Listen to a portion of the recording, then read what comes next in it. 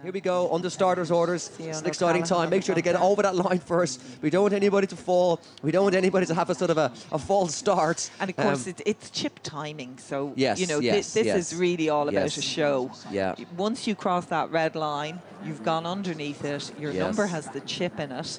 And that's why it's so important that people who are not of the standard of these And they're hang off. back. Beautiful, beautiful. The 39th running of the SSE Airtricity Dublin Marathon, and welcome to everybody Yes. who's listening in to us, Ian.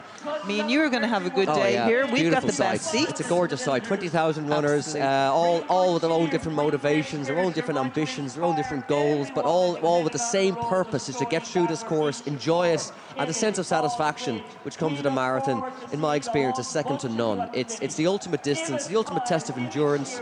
26.2 miles, 42 kilometers, which, depending which how you measure it these days. I think it's 185,000 feet. But the classic distance, and don't forget, this goes back to 490 BC, when the famous Athenian victory over the Persians in the town of Marathon, and they sent a messenger back to Athens to celebrate the victory. That's about 26 odd miles.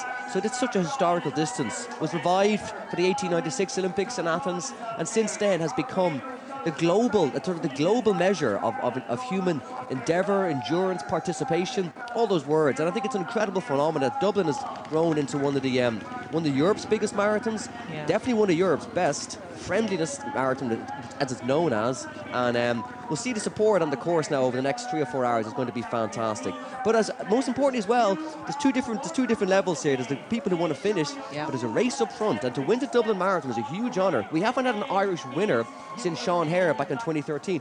And dare I say, there was a bit of an issue there because there were no international runners. But you know what, Ian? That was a great race. Yes, of course. I was out on the bike. I was at about 6 different points, just waiting for the main guys to go through, the main women.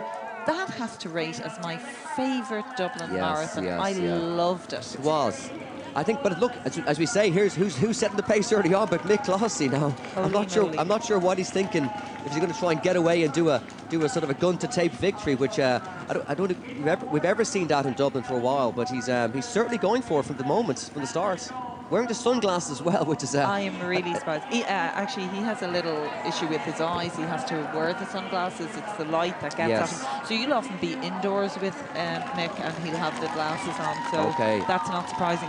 What is surprising is he's heading out here.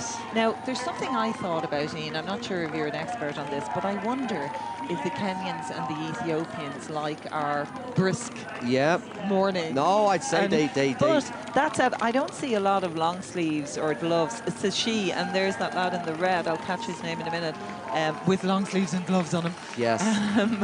But in general, they seem to be okay there. No, well, I've spent some time training. I've spent some time training in Kenya. Believe me, the mornings are cold. Like, it's not. It wouldn't be balmy every time of the year. But look, I think Mick's just getting out into position, like staying nice and relaxed. Freddie Sittock sitting in there beside him. No, I don't think Freddie's in great shape from what I heard. So interesting, isn't it? I think he only ran a 2:22 marathon in Longford in August. So it's going to be a while. It's going to be. I don't think he's in shape. But let's not forget that Mick and Freddie are clubmates. Clubmates, yes, exactly. Mick seems to be wearing some sort of commercial vest today. I'm not quite sure what that is, but that's allowed, of course. You don't have to wear. And we'll get back to this. I want to go back to the elite men's race, but I want to say a particular mention as we see our athletes coming across. The last of the athletes coming across the start line of the first wave. Don't forget, we have another 3 waves to come. I noticed an awful lot of club vests, which I love. And Dunboyne AC are here in force. I only read this yesterday. Sean Cox, that poor man that was attacked in Liverpool. Yes. He's a member of Dunboyne AC, and I wasn't aware of that. I didn't know that, no. Nor did I, until I just happened to spot it on Facebook. And Dunboyne have about 50 members here racing today. They're racing in aid of a fund for Sean's rehabilitation. Wow. So I wish all of those athletes particularly well. And you can spot their vest because it's a white vest with blue, and the Dunboyne is right across the chest. And yesterday in the Leinster Novice Championships, their novice men finished with the same points as Crusaders, 61 points, but they lost on countback. But they got second team, so great to have them out there doing the novices, and then here today, and we have a breakaway. Really surprised at that. We're not even at the mile one, and I haven't seen. Maybe this is his tactic, just to run at his own pace and see draw it out, because the Kenyans can be sometimes very coy and they just sit back and there's two ways of approaching these kind of races. You want to go for the time, or you go for the win. And the Kenyans, I don't think it's any secret, they come to Dublin looking for the win, okay? There's 12,000 euros for the top men and top woman finisher. That's a lot of money in Kenya, only because, you know, the land is obviously cheaper. You could buy a small farm. A lot of money in Dublin. I wouldn't say no to us. No. But I think the point there is, like, the Kenyans, they're not really into this for the fast time. So if mixed fields is in shape to just go for it, open a bit of a gap, get away from these guys, they're going to suddenly realise they're going to have to run for this prize. So, yeah, you we're know, only in Cuff Street here now, and he's already caught up with some of the wheelchairs. it'll be fantastic. I mean, it's very early days, but and by the way, I think it's worth noting, we all know who Nicholas's coach is, Dick Cooper. Three-time winner of Dublin, one of the absolute legends of the sport, because he used to go out and race back when it was a proper race as well. I mean, you know, he used to knock in, 2:13, 2:14 consistently, which is back then was a world-class time. There weren't many men back then winning 2:13, 2:14 at the consistency that he was. So, getting a quick update on the wheelchairs. We're up at the 3-mile marker already, and there's a man up the road now. We'll see, can we identify this person? I'm not quite sure if it's Patrick Mond. I don't think it is. I suspect this might be John Boy Smith. We'll have to try and get that. The interesting thing about John Boy, also known Charles Smith and John Boy Smith. So for John Boy, he suffered a spinal cord injury in 2006, and that left him as a paraplegic.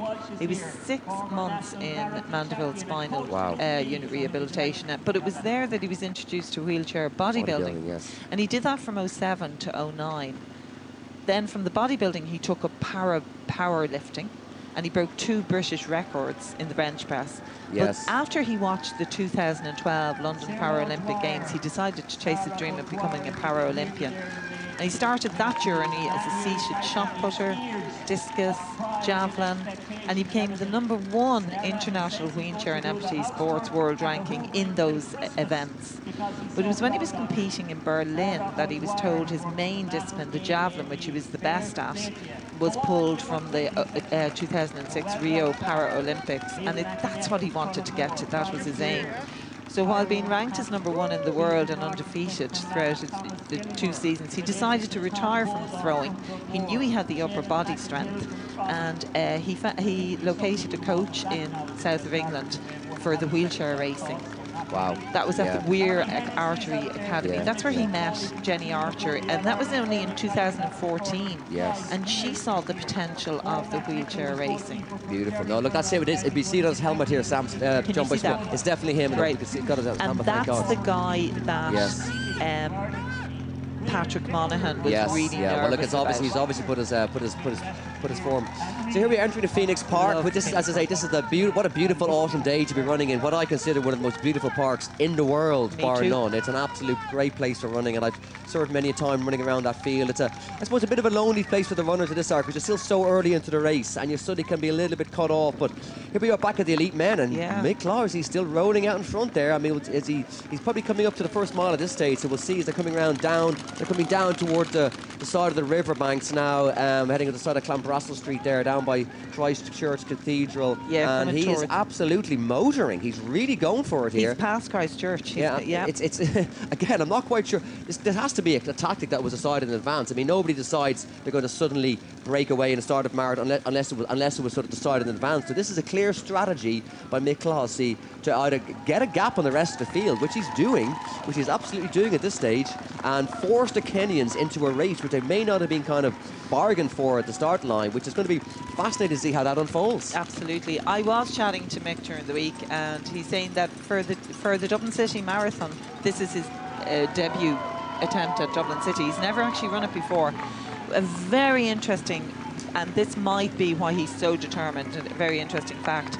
He has national senior awards in half marathon, 10K road and track, cross country, and he wants to cap it off with winning national the marathon, and that's his aim. And he said he's here to race, and he said, I'm going to go with the pace. I'm here to race. the interesting thing about Dublin in the last couple of years, and as you said earlier, with Bernard Ritoch from Kenya, who is here today. Yes, defending champion. He won it last year in 2:15:53. Yes, yeah. Now, okay, it's not as easy a course as, say, Seville, but that's where Mick did his PB this year in February. He did 2:14:52. And I remember him saying to me, he actually lost touch with the chasing pack, and he was annoyed with himself for doing that.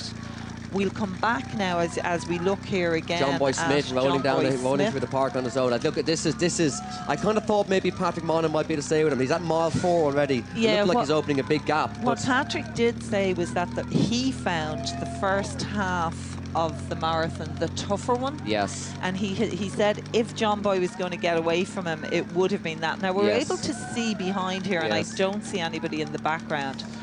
But he is setting an absolutely ferocious pace. There was somebody just coming around. So he's probably got about 30 seconds, it looks like, at this stage. Like but look at this. But it ain't over till it's over, because Patrick said the second half for him is his fastest. Okay.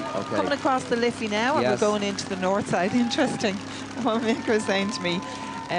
Just as a comment, the only negative comment he had was there should be a bit more on the north side, really? so as his Raheny clan can get out. And of course, Raheny Shamrocks. But there were those iconic pictures when it used to go through Raheny, didn't it? And that's where Dick Cooper won his marathon. I mean, there's no doubt about it. Yeah. They were glorious days. But look, I think, in fairness, I think it's a balanced enough course. But I think there's possibly, I think it's good to include some of the Phoenix Park. I mean, there is an argument maybe they could keep it maybe more within the confines of the city. But I think, oh God, I'd be so upset if they took it out of the Phoenix Park. I think, yeah, exactly. I think you have to bring it up to Phoenix Park in terms of this, it'd be such a beautiful place to go running. But look, the thing about Dublin is they could run 10 or 12 different courses, and they'd still be as equally spectacular. But I think it's a nice balance. I love the finish. I love the way once you get up that kind of Clonsky hill, and it's downhill. You come down over the UCD flyover, and it's a beautiful run in there, Northumberland Road. That's probably where you're getting confused about this not being very hilly. You're only thinking of the time you finished. Yes. You know what's interesting here?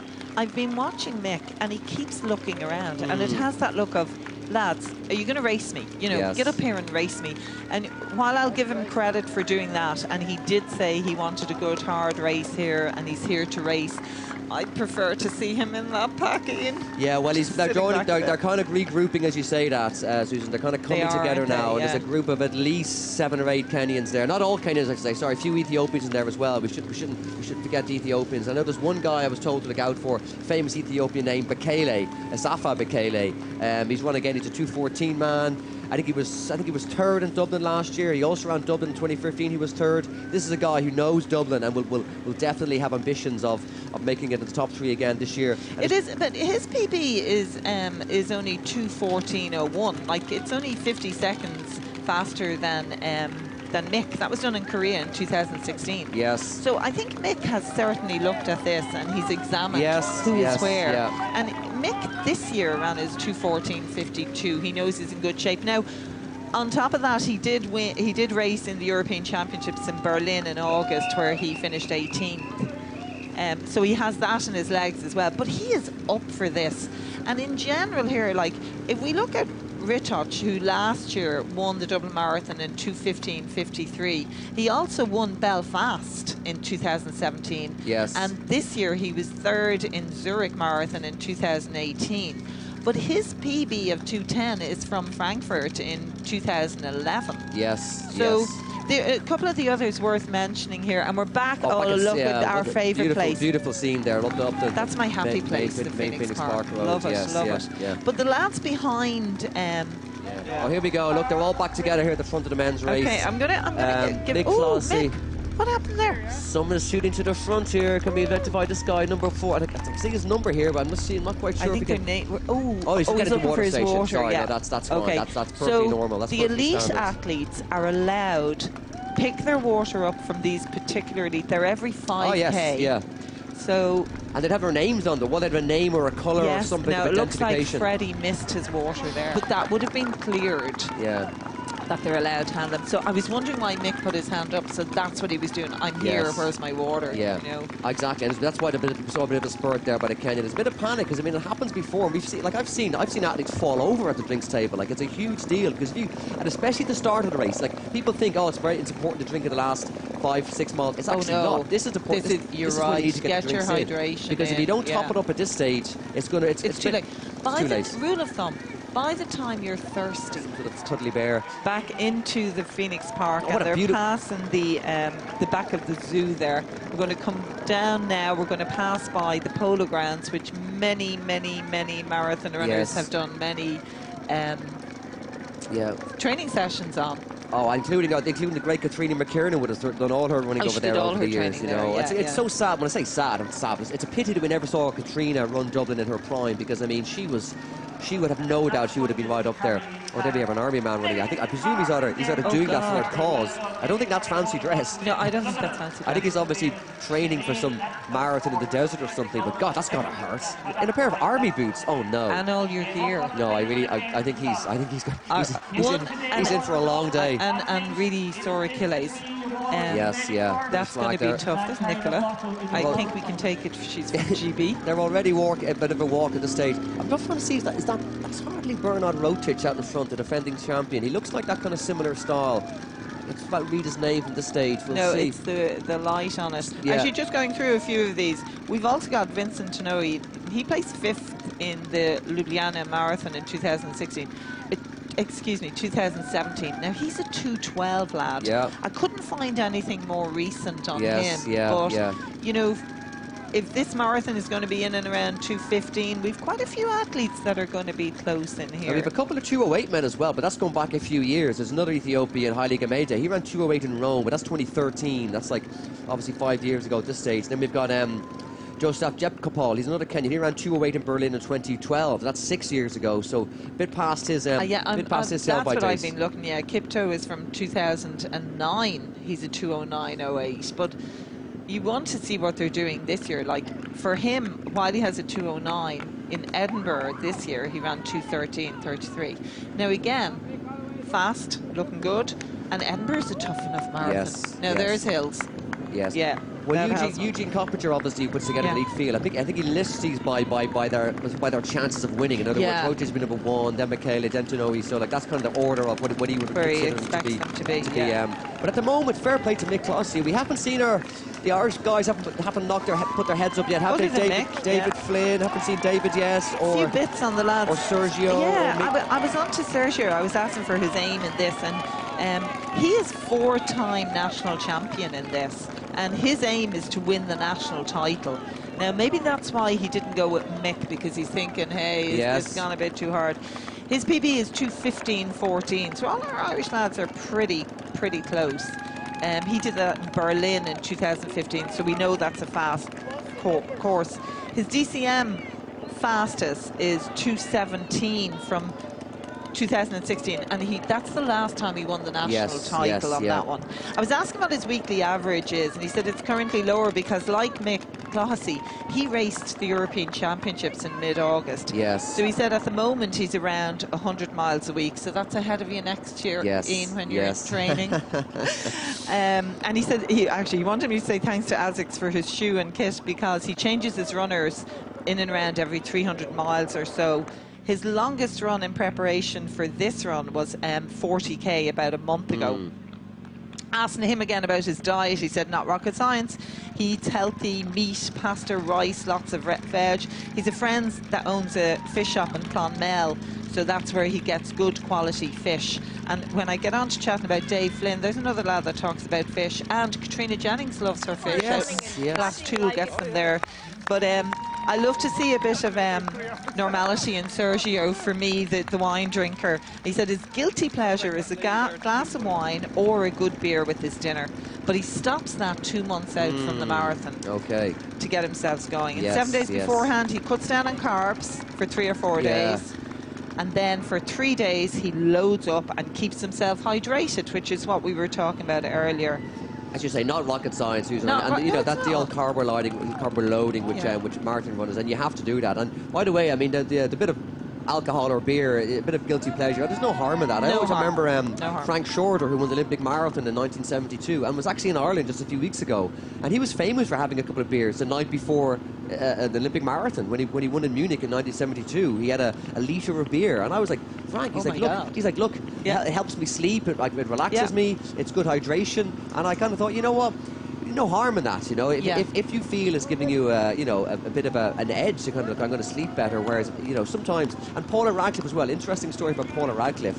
Before every marathon, she'd have her porridge, she'd have her carbohydrate drink, whatever it was. And then she'd have like 4 squares of dairy milk chocolate. Yeah. And I was like, I asked her one day, why the dairy milk chocolate? He's like, I don't feel like I have to deprive myself. I want to still be able to enjoy it. And I was like, okay, fair enough. So these things can work both ways, sometimes. When I heard that, Ian, the only thought in my head was, where's the rest of the chocolate? Well, you can see where I'm coming from. Oh, I was like, well, I'm more of a Bourneville man myself. I go for the dark rather than the dairy milk. But that's very true, yeah, because most athletes are told to go for the dark chocolate. I'm looking at Mick here in the Phoenix Park. Mick does so much of his running here. Yeah, he loves the Phoenix Park. Did his last run there during the last week I was chatting. He'd just come from his last hard run in the park. Loves the park. We are so lucky to have the Phoenix Park for running and all other sports, but particularly today we're here talking about the SSE Airtricity 39th running of this marathon. And for Dublin marathoners, people living around Dublin, this is the place to train. It is amazing. It's just such a fantastic facility. I was coming over today and I was thinking of a BHAA race I ran once in Phoenix Park, and we finished coming up the Acres Road. Yes. And as we came up the Acres Road, so there's a bit of a drag there from Dunor Harriers up. We came up, the deer crossed the road and we had to stop, which was fantastic for me because my nemesis was just ahead of me and she actually had to stop, whereas I could see it and slow down and then passed her out. I love those deer. Love those deer. Yeah. They're the runner's best friend, the ally. It's always good to have an ally in the deer. You never know when it comes to need it. Coming up around 5 miles at the stage, 25 minutes, so they're well on. I'll be averaging about obviously under 4 minutes, just under the 5 minute miles at this stage. All still mile 5 as I say that. Yeah, so they're all still grouped. I do see David Flynn knocking around there in the back with a hat on. He's certainly in a nice position where exactly where he wants to be. And worth noting there's Sergio is in the little gap on its own just behind, and then Dave is behind that. Dave, this is his debut marathon, and it's a tough course for a debut marathon. I'm asking him as well what was his aim for today, and he is in the group. He's actually on the back of the group. I can see him there. Yeah, definitely. That's the guy in the hat. That's him right there with the white hat. So he said his aim is he's expecting top 3 in the championship. Oh, I'd say so. Yeah. I mean, that's the least of his ambitions. And look, you know what? Dare I say, so far he's running a very smart race. He's just sitting in there. Is that the first of our women, I suspect? Maybe a bit early to be seeing them.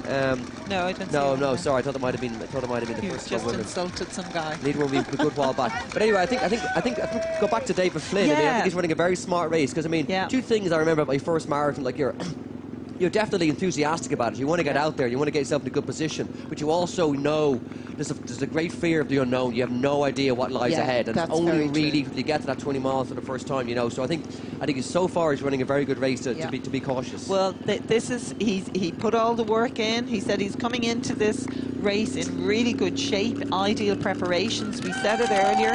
He won the SSE Airtricity half marathon and he broke the course record. He won that in 66:20.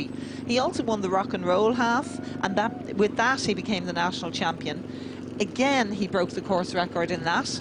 He won in Tullamore half marathon, Leinster Championship he became, and broke the course record in that. So not only has he been out there running races, winning races, taking them on, but he's been doing PBs and course records.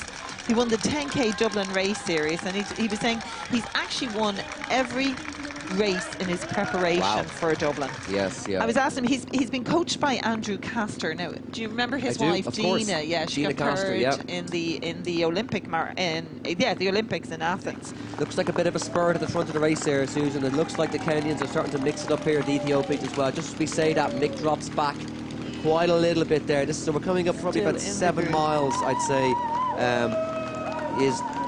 They're just coming up in 7 miles, yeah, exactly. And I do feel at this stage that Mick is going to possibly let himself a little bit of a gap open in the lead point, which is not a bad thing, because these candidates now are turning it into a decisive break as to who's going to actually win the race. I couldn't actually see Dave Flynn's hat there at that time, could you?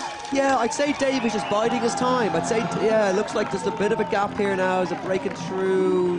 Mick is still in there. No, you're right. It looks like Dave Flynn has gone off the back of that group, but that's not a bad thing. No, that's not a bad thing, because I think he's got to pace himself. Yeah, he's let himself a little bit of a gap there, but I think look, there's a long way to go yet, a long way to go. And if I was David Flynn's coach, I would not be worried, because I think he knows there's a long way to go. Mick Clossy, I might be a little bit more worried about, because he's starting to wobble a little bit. You know, if you're wobbling at 7 miles, he does have a very efficient style though. He's got a kind of a long loping stride, which is there's various ways of it. There's no such thing as the perfect stride, but he's a bit more kind of that long loping stride, which is not, which looks like sometimes he's labouring, but actually that's just his running style. Here we are now, back at the masses coming through now. That's a 3-hour balloon, I think. They're the green balloon, isn't it? So that's still pretty serious pace running at that speed. Like I always think, like I've run marathons and 2.5 hours, 3.5 hours, 4 hours, and believe me, they all hurt the same. Like there's no such thing as a kind of a. I always say. Go back and support, because these people are out there longer than you. Yes, exactly. You're well finished. Interesting. I was asking Dave Flynn about his weekly mileage, and he seems to be doing the most of all the lads I chatted to. He's up to 140 miles a week. That's a lot, Ian, isn't it? Yeah. Well, look. I mean, I think there's a kind of a belief though that's coming back into fashion. I mean, you look at the Mo Farahs of this world. Yeah. And even back in the day when I mentioned Frank Short or Dick Cooper. I mean, Dick Cooper was doing 110, 120 miles a week. They did phenomenal. John Tracy, by the way. Now, John Tracy was one of these athletes, still holds the Irish record with his 2:09.19 from 1988 in I think it was Boston or New York. But anyway, like John would always underestimate his mileage. I did a few runs with John Tracy, and he'd hammer out a 10-mile run, and I'd be looking at the watch, and I knew exactly how far we're going. And John, I would put that down as an easy 7, and I'm like, John, what? I was like, John, that was 10 miles. Like, yeah, well, but only when he got going at 3 miles, and I was like, oh my God. So John might be doing 120 miles a week, but he'd actually be doing like 140, 150. And John Tracy was doing 30-mile runs before Los Angeles in '84. Like he was going over 26 miles. So look, I'm saying that's not for everybody, but there is a theory that the high mileage is. So that's why Dave Flynn, that's obviously his approach to this year's I was race. asking him for his longest run. He said it was a 24-mile run and a month before DCM at altitude. Wow. Okay. Yeah. Well, look, he's obviously in great shape. Yeah. Let's see exactly where. Got a bit of a breakaway here.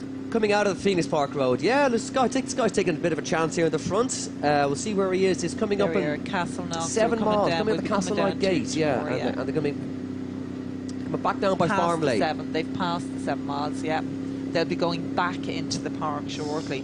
So this is an interesting map here. So that's the pink lady, that's the first lady. We don't know who it is, but she's obviously just come past the 6 mile mark, and we can see where where's the leading wheelchair is already coming up at halfway.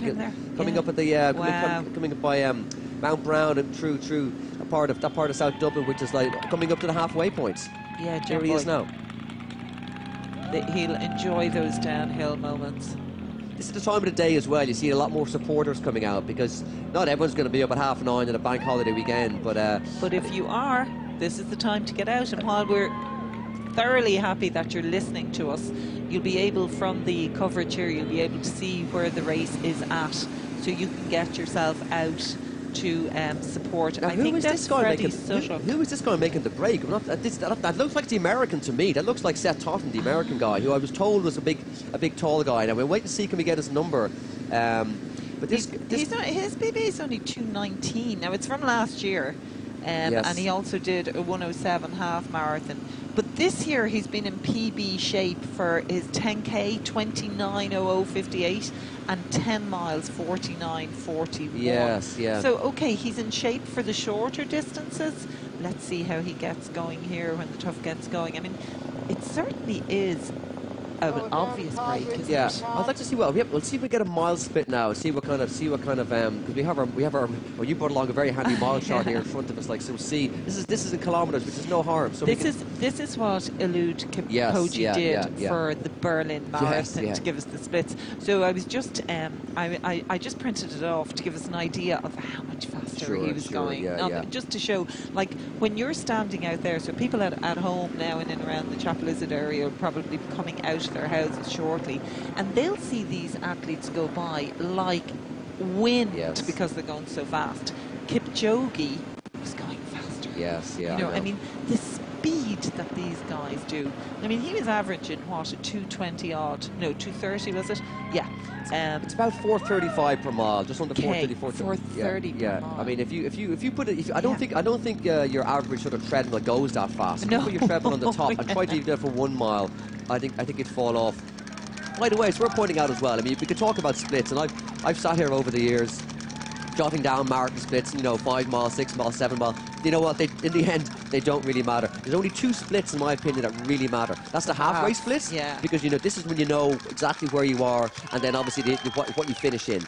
I mean, there's 2 ways of running. Like, obviously there's the negative splits, where you come back the second half of the race faster than the first half, or where you go to where you actually do the positive split, where you run the first half quicker and then come back slower in the second half. But just as we say that, this does look like our friendly American making a bit of a break for it here. Look, here we are back at the front of the race. Yeah, they're breaking up all right. See, Tutton's gone back in. I didn't think our American guy was going to last too long. Mick Clogsey's still hanging in there, which is all right. It's okay. Good to see that.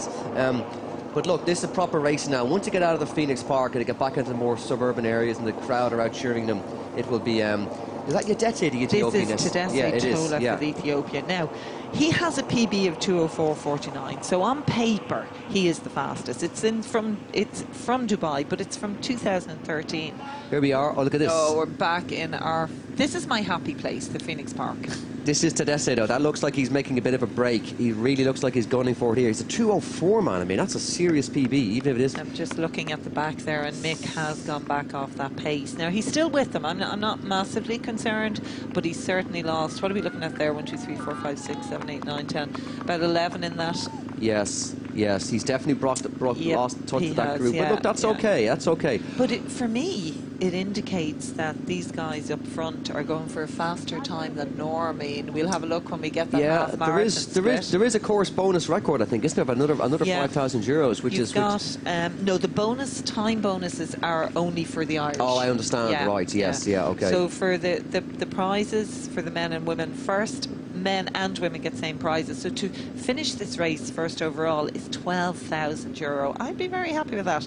Second, 7.5, and third, 6,000. Now it goes down to 10th place. Yes. On top of that, then you have the AAI national champions, and first, second, and third gets 350, 250, and 150. It's not bad, yeah. Those time bonuses are sub certain times, and they range at the tip top.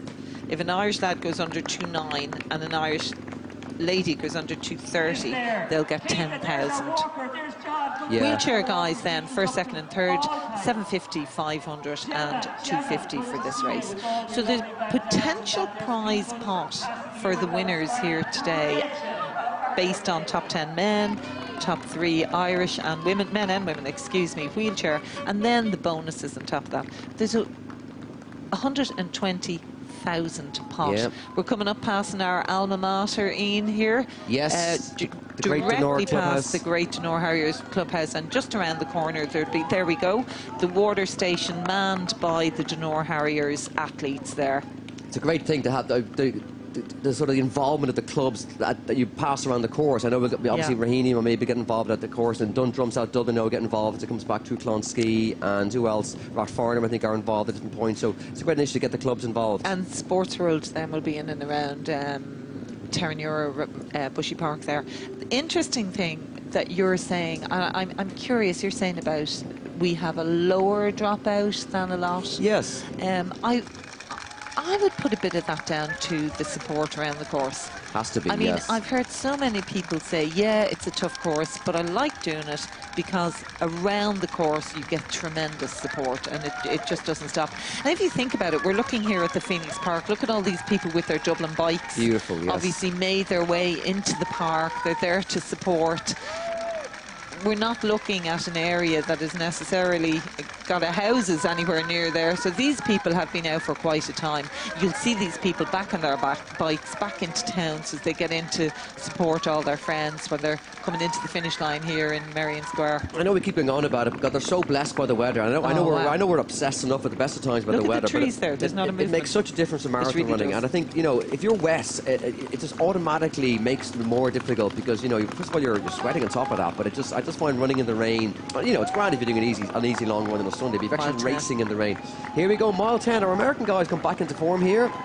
So we'll see how this race unfolds. But like there's certainly going to be a bit of sort of shifting between these leaders as we come up to a halfway point, which, as I did mention, is the real first interesting split, and we get a real indication of how fast they're on course for. I suspect at this stage, I mean, I don't think it's sub 2:10. I suspect somewhere around the 2:12 mark. I suspect might be the sort of pace that they're on. But this guy's giving a bit of a spurt here as well, and it's the second time he's done this. We'll see how he. I'm not quite sure what his tactics are. Is he trying to get away from them, or is he going for a time, or is he trying to get a break? But he's put him to the front there, and that's committing, you know. Yeah. And again, my own experience, sometimes if you're feeling good, you know, just hit the front and just belt out a couple of miles at good pace, because it's sometimes easier just to kind of run within yourself like that. Whereas if you're sitting behind somebody, there's always a kind of a sense you have to kind of watch them, and you're kind of thinking, are they going to go? But if you're in the front, you're in control, you're the one who's setting the pace, and sometimes that can be reassuring. Just as I say that, he's making a bit of a break, so we'll see. I'd look like Mick Clossy has dropped off this group. Yeah, I didn't see him there. Which is not a great sign at all. But we'll coming into Inchicore now, Ian. So we're lacking a bit of support out there, folks. Anybody listening in the Inchicore area, get yourselves out now. I know I'd love for you to stay and listen to us, but you might as well get yourself out there and get to see these athletes passing by, some of these international athletes. I have a feeling we're going to get a fast race here today. Still trying to identify this lead guy now. I thought it was one of the Americans guys. I don't think it is. I actually think it could be one of the neutral athletes. This could be one of the two neutral. There's two. There's two neutral athletes. Yeah. These are obviously former Russian athletes. Yeah. Okay, and I think that we're looking at one of those guys. I thought it was one of the American guys, either Totten or Curley. It turns out it could be Shutov or Alexev. These are the two of the neutralized athletes. In other words, Russia being currently banned from track and field. Okay, if you are actually running as a neutral athlete, it means that you've been cleared to run to be clean by the IAAF. Yeah. And I think that's who we're looking at here. Okay, we're going to have to complain and ask them to get those names bigger for us. But either way, it's still early days. Look, I don't think anybody's going to consider this to be a decisive break at the stage of the race.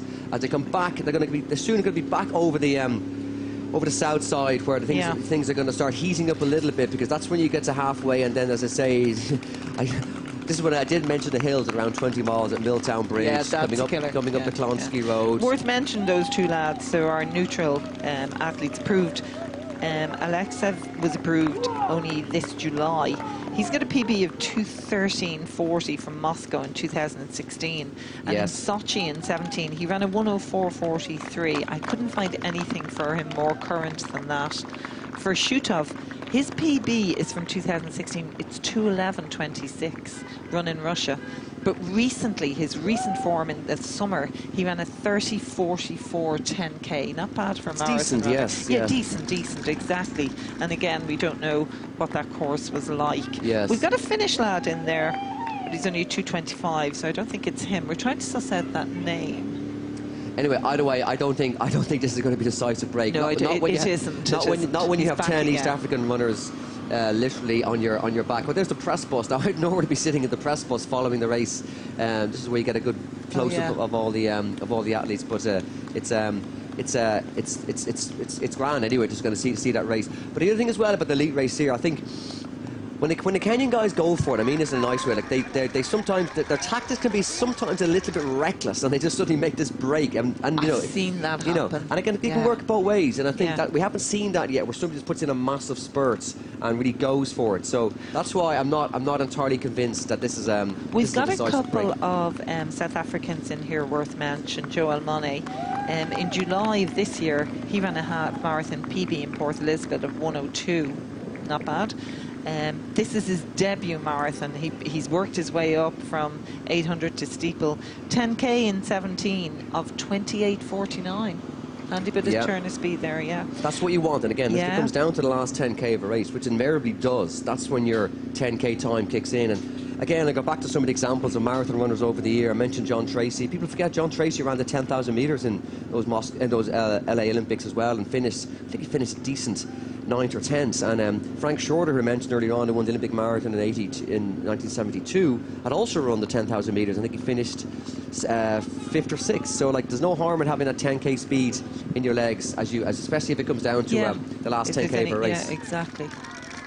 Some of our wheelchairs getting caught by. Isn't that so nice? The lads passing by. Coming up the monuments here, what a sight. I mean, the colours this time of the year are just like, it's almost like a sort of kaleidoscope of colour, and I think it's, I mean, for any runner like this, you can't help but enjoy that. And to see, it looks like one of our neutral athletes is making a break here all right. Now again, I'm not quite sure what the tactic is. If you're feeling good, we've had some Russian winners of Dublin in the past. We've had plenty of Russian winners, actually, with Russia, Ukraine. You go back over the years, there was a guy called Alexei Sokolov. I remember him. I think he was a 2-time winner of Dublin in the past. There was another Ukrainian guy who won at Nurov in 2008.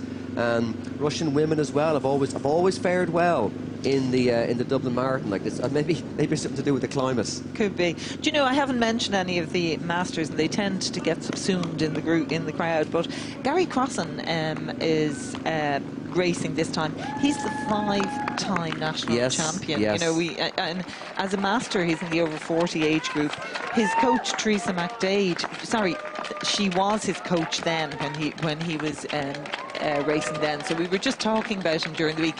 He's changed clubs. He's gone to Brothers Pierce because he's living in Dublin now, and he's been up there training with the lads. It's going to be very interesting to see how he runs. Of course, Gary married to the great Maria McCambridge, so they have time to be training together. But last year, the over 40 was won by Fergal Whitty from Dunor Harriers.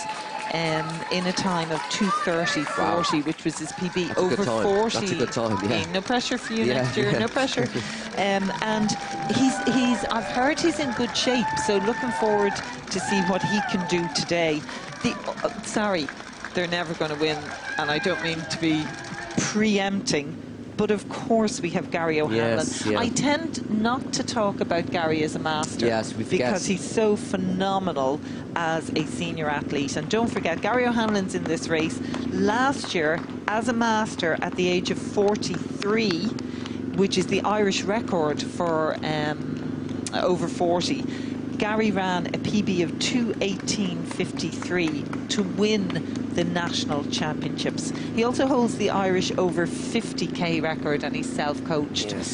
And as we look at our elite lads here now, the breakaway has gone back, so we're back into our group of, what, about 11 there now, lads. So a bit of cat and mouse, isn't it? They're all looking at each other. And by the way, look who's in that field. Freddie Sittock sitting in that field. And I did say this guy was one to watch, even though he wasn't in great form, because you know what? He did something similar last year. He did, you're right. He sat in the pack, and I think he finished, was it 4th overall? He was 4th overall right up there. Year.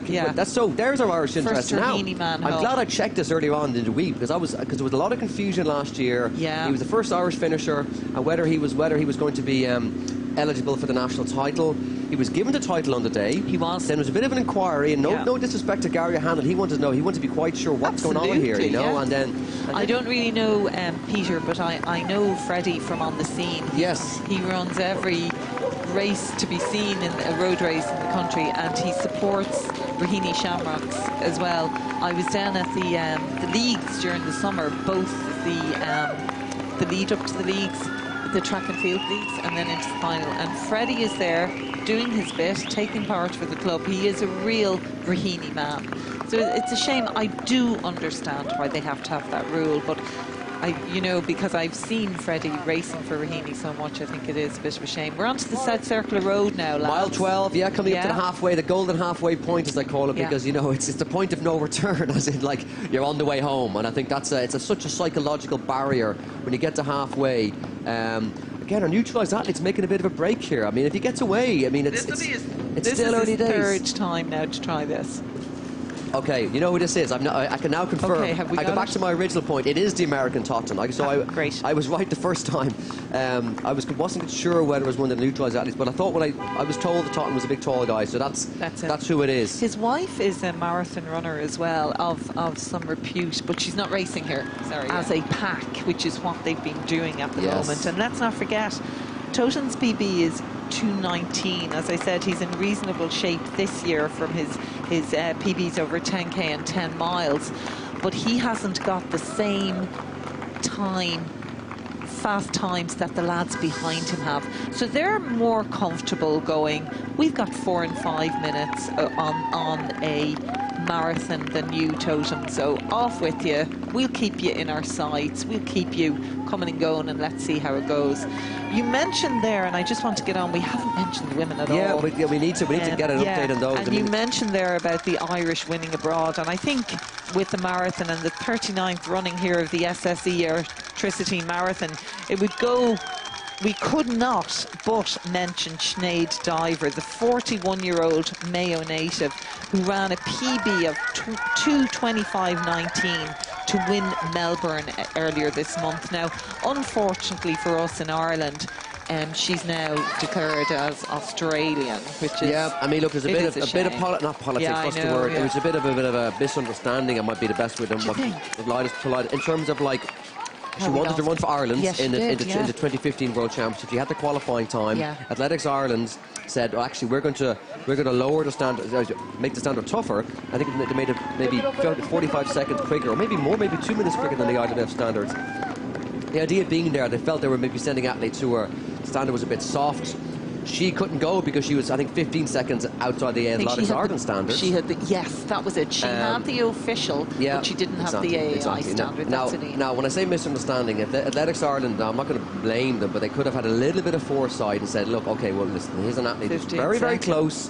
She really wants to run for Ireland, but they refused to bend, and then she got an offer from Australia, and like she would have been, what, 38, 39 at the time. So she turns around and goes, of course, look, how many more chances are we going to get? So I think you can't blame her for that. Yeah, and here she is at 41, running 2:20. The second fastest time by an Irish woman. Faster than Sonia O'Sullivan. Now, she's got a bit of a relationship with Sonia O'Sullivan, as in Sonia's husband, Nick Bideau, coaches her sometimes in Melbourne, and obviously Sonia's been encouraging her a lot. But look, it's one of those...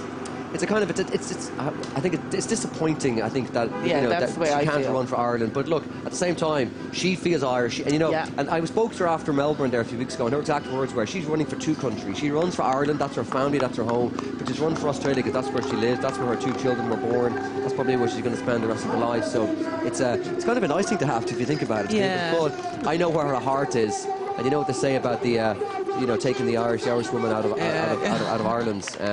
Oh, here we go, a few more leprechauns here. I like that outfit, actually. That's pretty cool. Still heavy. And we just flicked there. They're just about to turn into Dolphin's Barn. It's a shame we haven't got the camera on it, because I always find the atmosphere in Dolphin's Barn unbelievable. There we go. That's halfway point coming up right here. I know that for a fact, because I know when I did a kind of a recce on this course. Yeah. The halfway point is right around here. And look, it looks like they're going to start...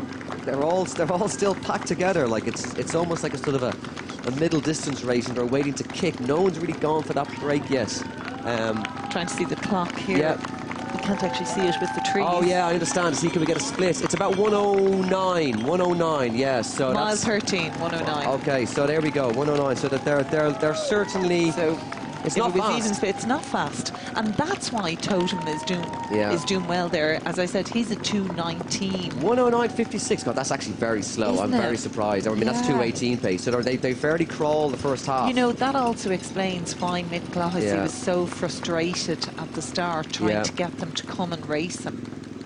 I mean, it looks like he's paid for his lead. Yeah, yeah.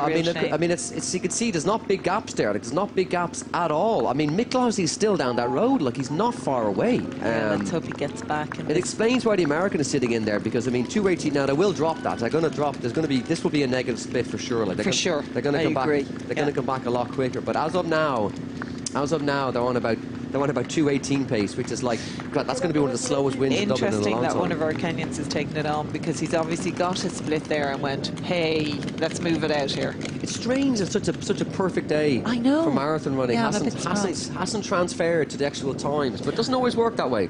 I'm going to, while we're looking at the guys here, I'm going to give a little info on the women, because the likelihood is we're going to stay with the men here. On the Irish women, in the race, and who I'm expecting to... Oh, here we go. This is a good graphic here now. We'll see them. They're just coming up to the past 11-mile mark through Kilmainham. Right. So there's no doubt that they're. I'd say that I wouldn't be surprised if they're on a lot quicker projected times.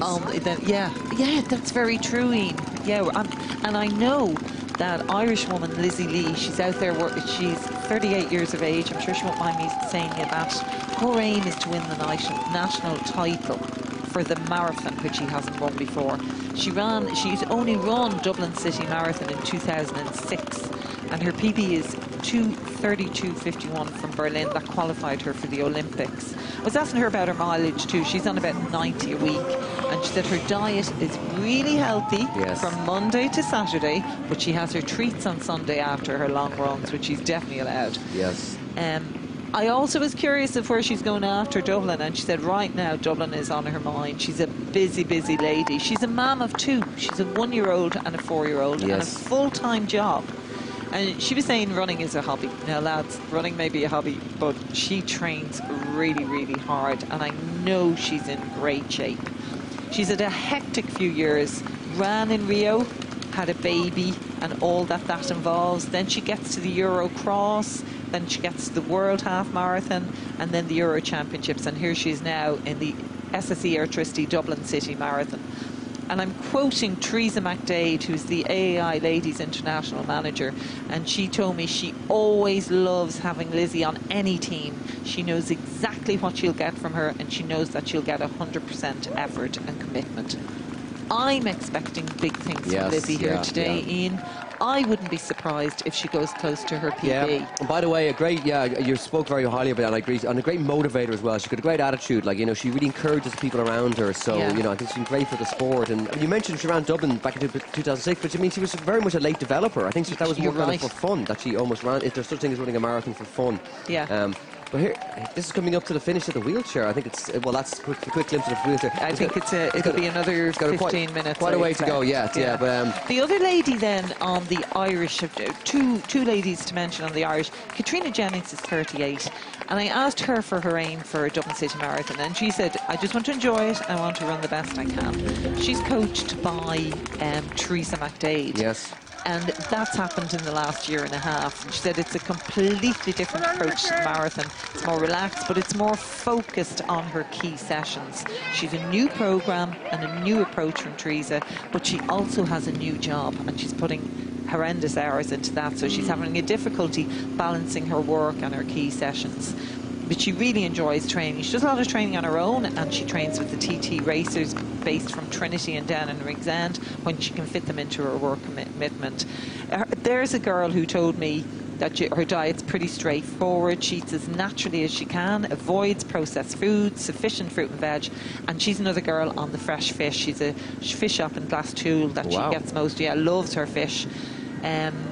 For her marathon then, she doesn't change her diet. She likes those high five drinks and the energy gels. Asked her for her toughest race to date, and obviously London was a disaster for her because she had that injury. She ran with that stress factor. I mean, to finish that was tough enough. And she said, it might have sounded cheesy, she said to me, but that all races are tough.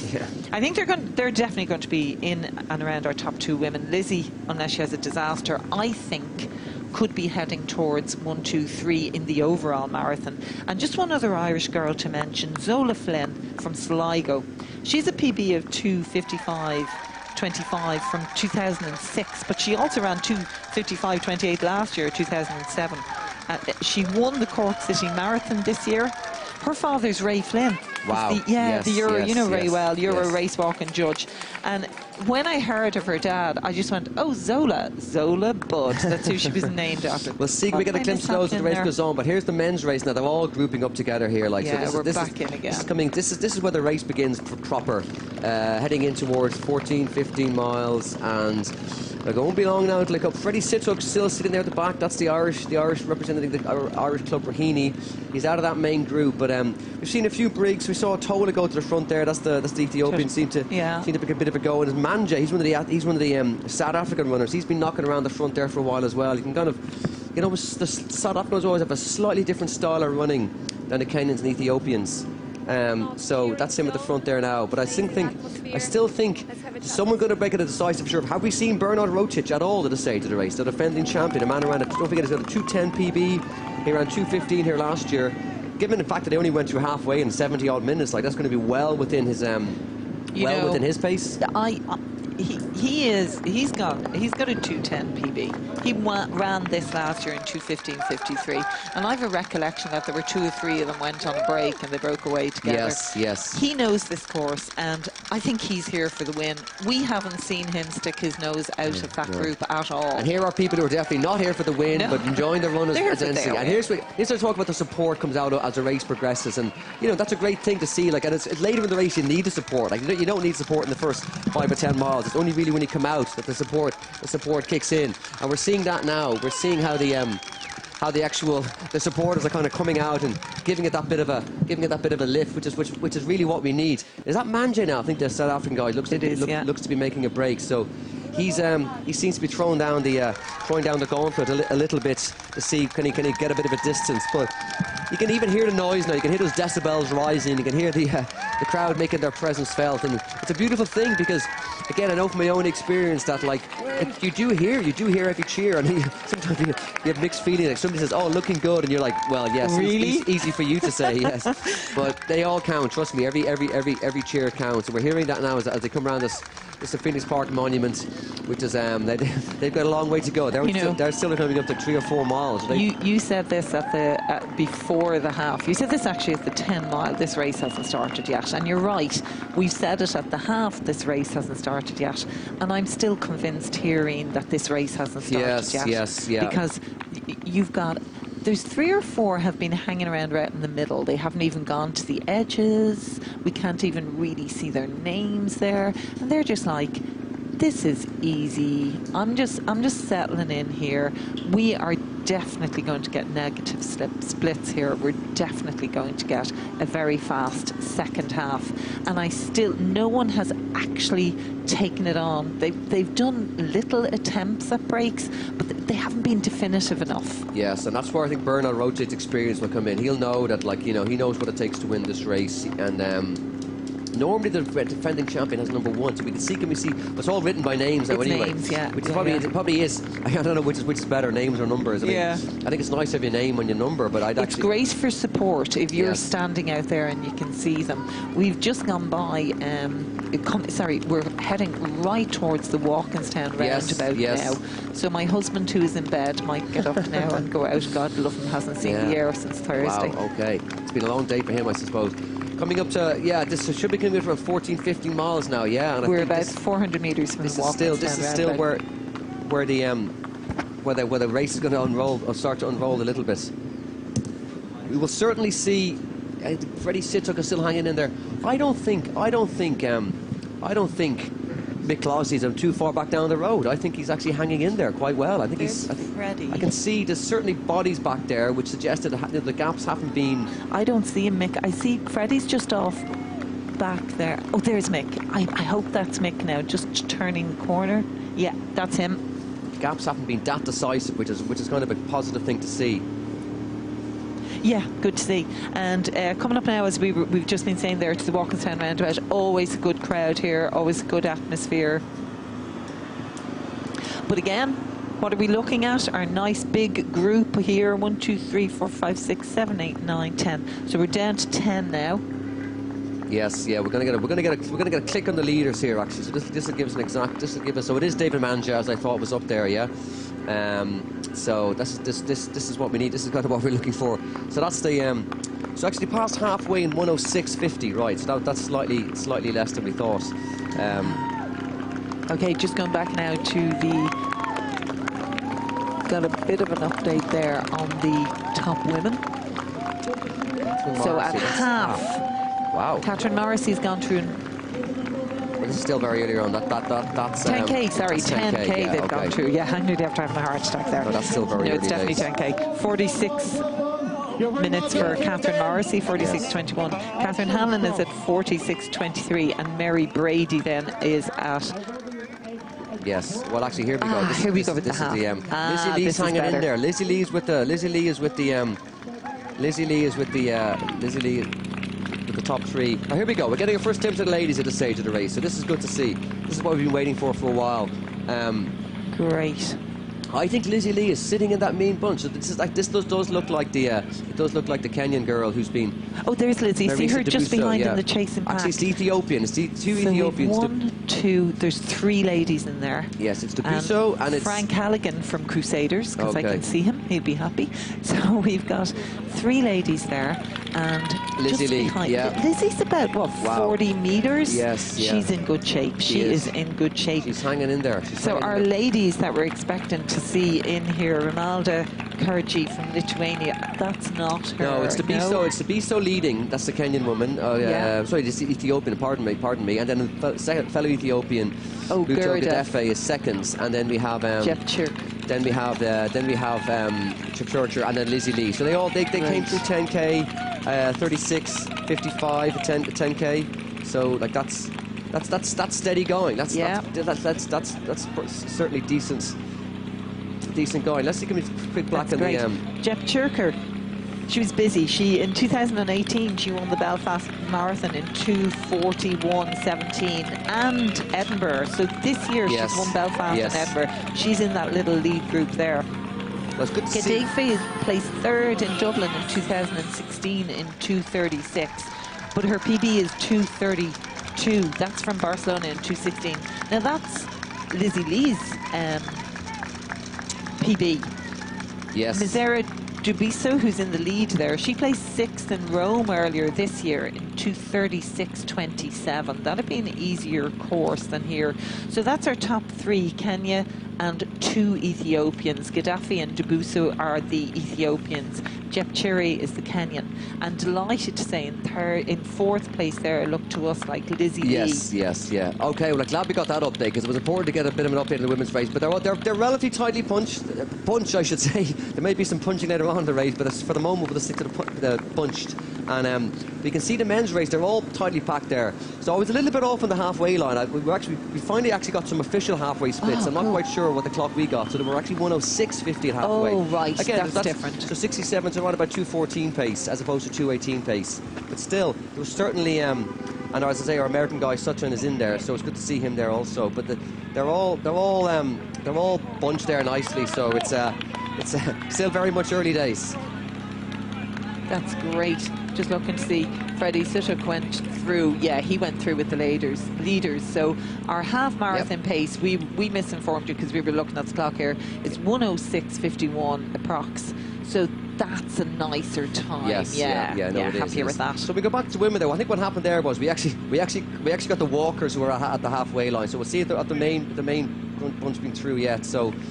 No, they're not involved actually. No, so it's people who are they haven't reached halfway yet. I don't, to the best I can see. But we know it's two Ethiopians, Kenyan, Lizzie Lee, and can we see where she gone through halfway yet? 1:17.24. Yes, okay, so that's halfway for the women. So they're all about 2:34, 2:35. 2:35. Yes, for the women. Brilliant. So that's Thank you.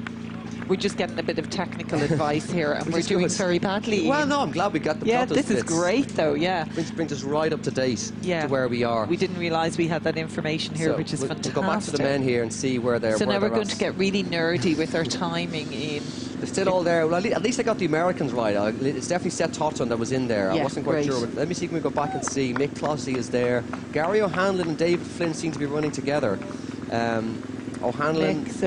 Mick did 1:07. 68.16, 68.29, for David Flynn. David This is the Flynn's going halfway line. backwards. Gary then is 1 minute and a couple of seconds behind Mick. Dave Flynn now has dropped back. This is the halfway mark.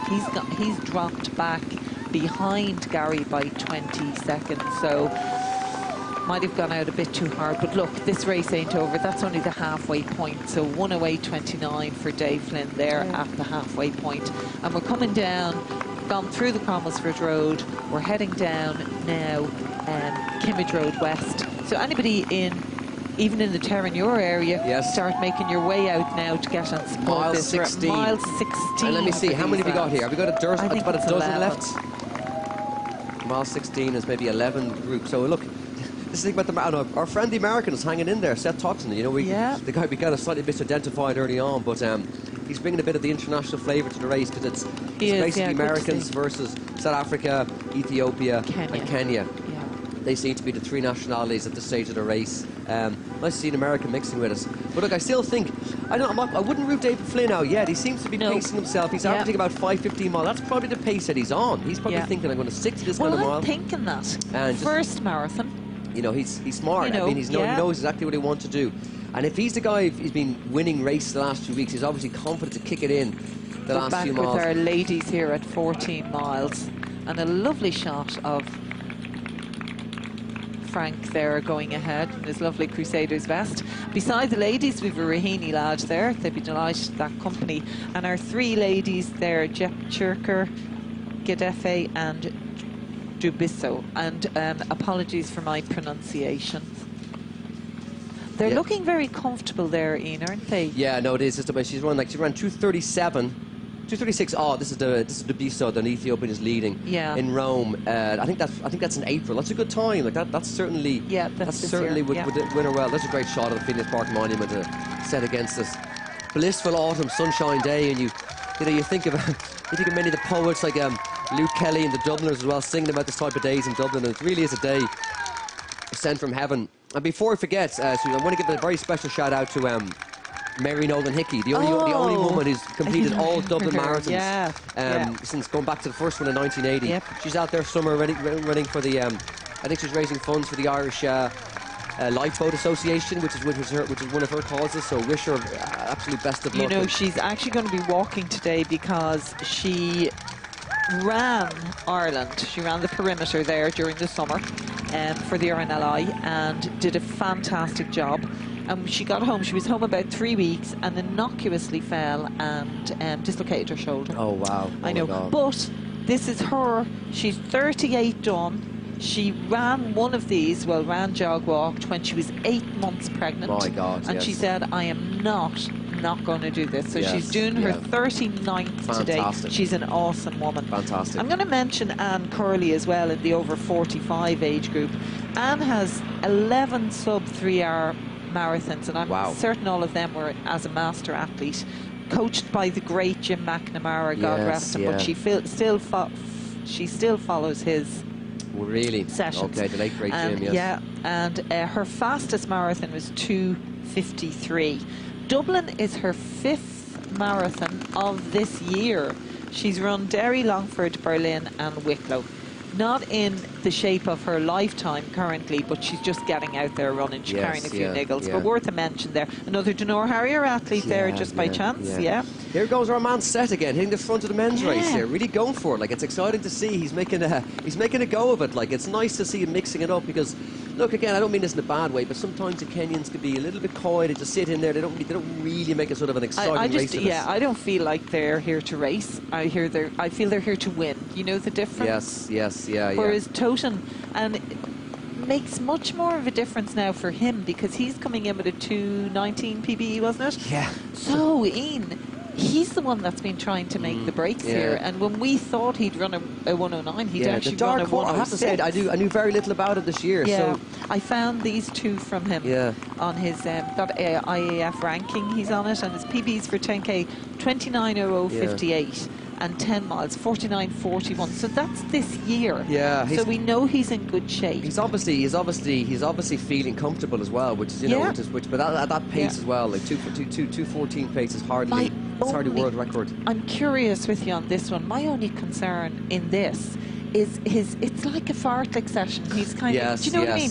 He's like doing a burst, then he's going back, then he's doing a burst. Now maybe that's the way he runs. We've often run with athletes like that, and they'd annoy you because you think you have them broken and then they come back at you. But you'd have thought that that's not the best way of conserving energy. What is amazing here on the ladies, and I just saw her head, Lizzie Lee had just caught up and she was right on the back. I could see her head. That is amazing. Oh, that would be great. I just have, I don't want to wish her bad. I want to only wish her good things here. I have a good feeling about her for this race. I really have a good feeling. And she runs with, I'll tell you one thing about Lizzie Lee as well. I mean, we've been going on about it, but she will... See her there. Yep, she's up with them. See her there behind the everything on the course. There we go. Brilliant. That is absolutely And we're at the Walkinstown roundabout here, lads. So this is coming up, this is about 14, 15 miles. We've gone past 14. We just passed 14 at the Super Value. So there's 4 women together, including Lizzie Lee. This is a race. That is brilliant. Yeah. Now I just hope, and when I say hope, as in like I'm sure she's not. I'm sure she knows exactly what she's doing. In other words, like a mid-race surge like that can take a lot out of you. But I think there was only about 50 metres in it, and it was from coming up the Crumlin Road. So she's after getting 50 metres in about a mile. Yes. It's not. No, it's certainly not. Nothing. No. It's not like she's sprinted to the front. And she's done a smart thing. She's got on them. She's sitting in behind them. But there was another. There's 3. So there's 2 Ethiopians, a Kenyan, and Lizzie Lee. Anyway, we have a proper race in our hands here, which is really exciting. Really exciting. I mean, I was expecting this. In you did. You did predict this. You did. Yeah. I'm really. I know we're over halfway. I get more excited when we're over halfway. Yes. I always think we've started seeing a bit of a move there, and fantastic to see Lizzie. She's up for it. She's absolutely up for it. And as I said, I wasn't even, while she absolutely wants the national title, I kind of felt, looking at the standard of women in it, that she has the potential for getting a podium finish here. Which would be brilliant. I know. I think it's on. I think it's on, and lots going to happen over the next hour of racing. The men's race will be over within the next 40 minutes. Obviously, less. So I do think that the next hour is going to be very exciting. It's going to be very exciting to watch this, and it's great to get a camera on the women here now, because look at Lizzie Lee. She is giving it socks, and you know what? She loves this. She loves the competition. Mile 15 for the women. There we go. I mean, the thing about it is, she relishes this kind of competition. She does. And looking for her water. That's what I was putting her hand up. I was wondering what that was. I was getting nervous when they start doing hand actions. I'm like, what am I missing? What a woman! And the other thing as well, like you say, gave birth to a second. I think it's two daughters now. I think it is. The 1-year-old and a 4-year-old. Oh, there's a medal now. Of course, Countess Markovic is on this. Exactly. You have a story about this, I'm sure. Yeah, so this year's event in March is a celebration of female runners, and the medal has Constance Markovic, who's a key campaigner for the Irish women's voting rights. Yes. And that's on that she is appearing on the finishers' medals. Interesting fact, since 1980, the number of female participants has grown from 70 to 70,000 this year. Yeah, 7,000. Manana Heron, fair play to you. Beautiful. And there is our leading Manana Heron in this group Lizzie here. Lee, giving it socks. Yeah, fantastic to see this. And I think if anybody needs encouragement or inspiration, just look at Lizzie Lee. I mean, again, she came into the sport by accident. She was, I think, working in America, and she took part in one of these kind of corporate triathlons, and then she ran a pretty quick 10K, and I think the story is she bumped into Eamon Coughlin or something and told Eamon Coughlin her time, and Eamon's like, that's a pretty good time, you should do more of this running. And you should think of taking up this running. She's like, okay, I'll give it a go. And then basically what happened there was that she I think she ran her first marathon in Dublin in 2006, more for the fun, and it all took off from there. So a very exciting race. We're shortly going to be handing over to our co-commentators here, the great Phelim Kelly and Fintan O'Reilly, who are going to continue this very exciting race, this absolutely thrilling race. I'm very much looking forward to the next hour, see how it unfolds. We'll be sitting here in the commentary box watching closely, because this is, just as we say this, look who sneaks to the front of the women's race. It's Lizzie Lee. Now she looks like there's two Irish guys kind of in front of her. I don't know whether they were there by whether they were there by design or not. And men's race, we still have an American, Seth Totten. So really exciting. We've got two quite gripping races on our hands here. I'm really excited about that. A men's race that we have an American trying to break the African dominance, and in the women's race we have an Irish woman trying to break the African dominance. So the old Irish-American connections are flying high here today. But fair play to Seth Totten. He's giving it a real go here. He's strung out the field. That's the first time we've seen him actually strung out. Like they've actually made a... That is you're dead right. It's the first time we're not grouped. Yes. Yeah, we're starting, yeah. It's like the accordion. It's like, or beads on the string. Beads on the string. I prefer my accordion. Well, the accordion is certainly a more musical air. It is, isn't it? And as we approach Darren, where they always have a big band. But think about the marathon winner. Oh, here we go. Just in time. What a nice moment. What a nice moment to pass over. He's going to pass down here in front of us. This is John Boy Smith, our first wheelchair finisher in a quite brilliant time of 1:35.46. And of course, they think that is the official time. It is. Which would explain why. We were looking at 5 the minutes. wrong one. Yeah. So this is the wheelchair time we were looking at. Which would explain so John why. Boy Smith, English athlete, paraplegic, ranked second overall in the UK, second in the Commonwealth nations, fourth in Europe and 19th in the world. And here he is, #1 in Ireland, 1:36.13 on the clock there to win that. Anyway, here we go. I think we're going to queue up here and listen to a few more people out on the course to see how they're getting on out there. Okay, perfect. Over to you. So Michaeli there leads the group out. They're definitely beginning to spread out here. You can definitely move on here as the guys come into the latter part of this SSE Airtricity Dublin City Marathon. So it's going to be who is the strongest now over this last half hour or so. Well, the move is definitely on, Phil, at this stage. Yeah, they're well stretched now, and you can see it's actually not that cold now. You can see them there in their T-shirts, but yeah, they're well stretched out now, and we'll take a look back on the national race as well now shortly. So 19 miles, 7 to go.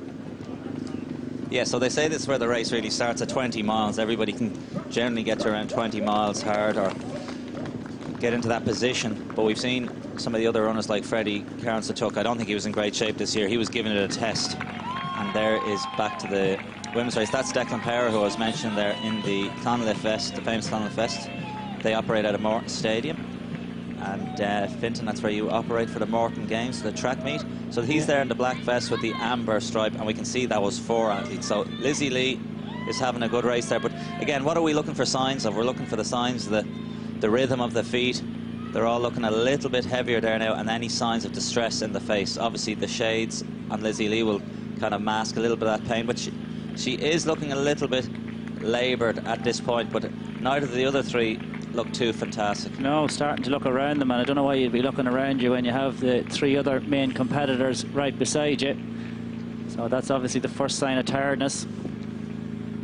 But Dec Power looks to be doing the pacemaking for these leaders in the women's race. Yeah, so we're back to the mid-pack here. So we're just looking there. Mick Classie went through 30k in 1:36. Freddie Situk's just ahead of him in 1:35. So Freddie seems to be the first Raheny man and the first Irish man. Then in behind him is Mick Classie at the minute. Gary O'Hanlon's just gone through 30k in 1:37. So they're on 2:17 pace or 2:16 pace at this stage. So which would be massive PB for Gary. We know Mick Classie has a 2:14.55. Spoke with Mick about 6 weeks ago, and he does believe that he can run a 2:12 marathon. It doesn't look as though that'll happen today, but he is one of our best competitors over the last number of years, and it'd be great to see him do himself justice here today. Yeah, I think as Susan Walsh was alluding to earlier on air, that I think he's really here to try and bag a national title. He has cross-country and road titles, so his main thing now is to try and pick up this national title. There's a lot of work to do, obviously, Freddie Satuk, but I expect Freddie Satuk to metaphorically die anyway, not physically die here today on the roads of Dublin, but I think he's going to go backwards. He hasn't shown great form. I think he ran 2:42 in Longford, and there has been a lot of time since then, but Gary ran 2:20. He's going to go backwards. Yeah, well, it's important. Don't forget, whoever wins this, and if they can get the world qualifying standard, they're on the ticket to the World Championships next year. So there's a lot at stake for these Irish boys here today. We have most of our leading athletes trying to get that, and if Mick Clohessy can win today and get the qualifying time, he can just concentrate then on the World Championships. Yeah, and mile 17 here, so the leading ladies again. Lizzie Lee, she is here as well for glory. She won her first ever Dublin mini marathon here on the streets of Dublin, funnily enough, and she is looking to try and bag that title now. Could history be made? Could she be the overall winner, which would be fantastic? Obviously the last Irish winner was Marie McCambridge, but there was no international field, and so obviously this is going to strike a deeper chord if she can manage to beat this African triumvirate. As you can see, a number of the club vests, so I think that's St Finbarr's AC, correct me if I'm wrong, and you can log in on the YouTube channel, get your comments in, get your questions in, and we're going to look at all the club athletes as well. And you can see in the green and white trimming there was Clonmel AC as we go back to the men. And of course, get your hashtags in, hashtag I can, I will. And of course, if you haven't seen who's sponsoring it, it is SSE Airtricity, wonderful sponsors of the Dublin Marathon for the last number of years. And they are spread out, but some of them are bunching up. They're just testing each other out, up in the rhythms, up and down a little bit. And you can see Totten there from the USA, the tall figure, just a little bit back off the pack. I think he's coached by Andrew Castor, Dina Castor's husband. She's one of the best American distance runners of all time, originally hailing from South Africa. I think our lead men there at the moment are David Manja, Joel Kiptu, Haile Gameda, Asifa Bakila, Tessie Tola, and then Seth Totten at the back of that group, and Rotich and Yadidi seem to be there as well. These guys are all running just over 5-minute mile pace, so it just puts it in perspective how fast these guys go. Yeah, so 5-minute mile pace again. We're old school, aren't we, Fintan, in that we're mileage men, but in terms of kilometres, for it, Phil. Make no apologies. I think it's around 3 minutes a kilometre roughly, so 5-minute mile, 75 seconds a lap, 2:30 through 800, and you're talking 37, so around 3:07 a k actually. I think my maths is right. Actually 3:04. Not too bad actually. Let you off. What's half of 75? It's like Count Dracula on the... Be 37.50, wouldn't it? Sesame Street. But anyway, look at them there. They're shaking out the arms. I think they're really gearing themselves up. They're going to probably run a hard last couple of miles. And as Ian O'Riordan said earlier, these guys are not here for times. They're here for the cash money. They're looking to bank some coin, get a few cows and sheep and goats or whatever else for their shamba, as they say in Kenya. That's a bit of land in Swahili.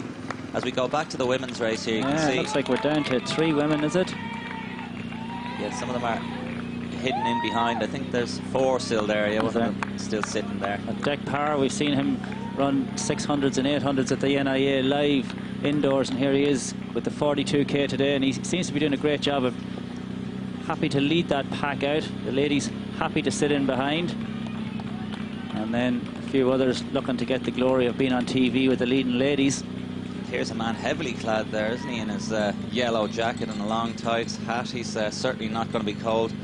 I remember your homeostasis, your body core temperature is around 37 degrees, and it is pretty much perfect conditions for them, really, particularly for the Irish runners out there.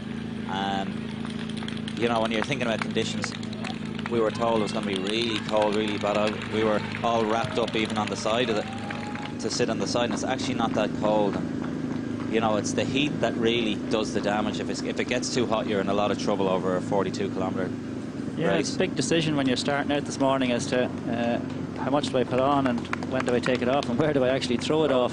So, you know, I'd say a lot of them were happy enough to just be able to start the race in the singlets. But it's Jeff Chicher who is with that leading ladies group. Yeah, we've got a nice clear screen that we can call Lizzie the names Lee. off the bibs.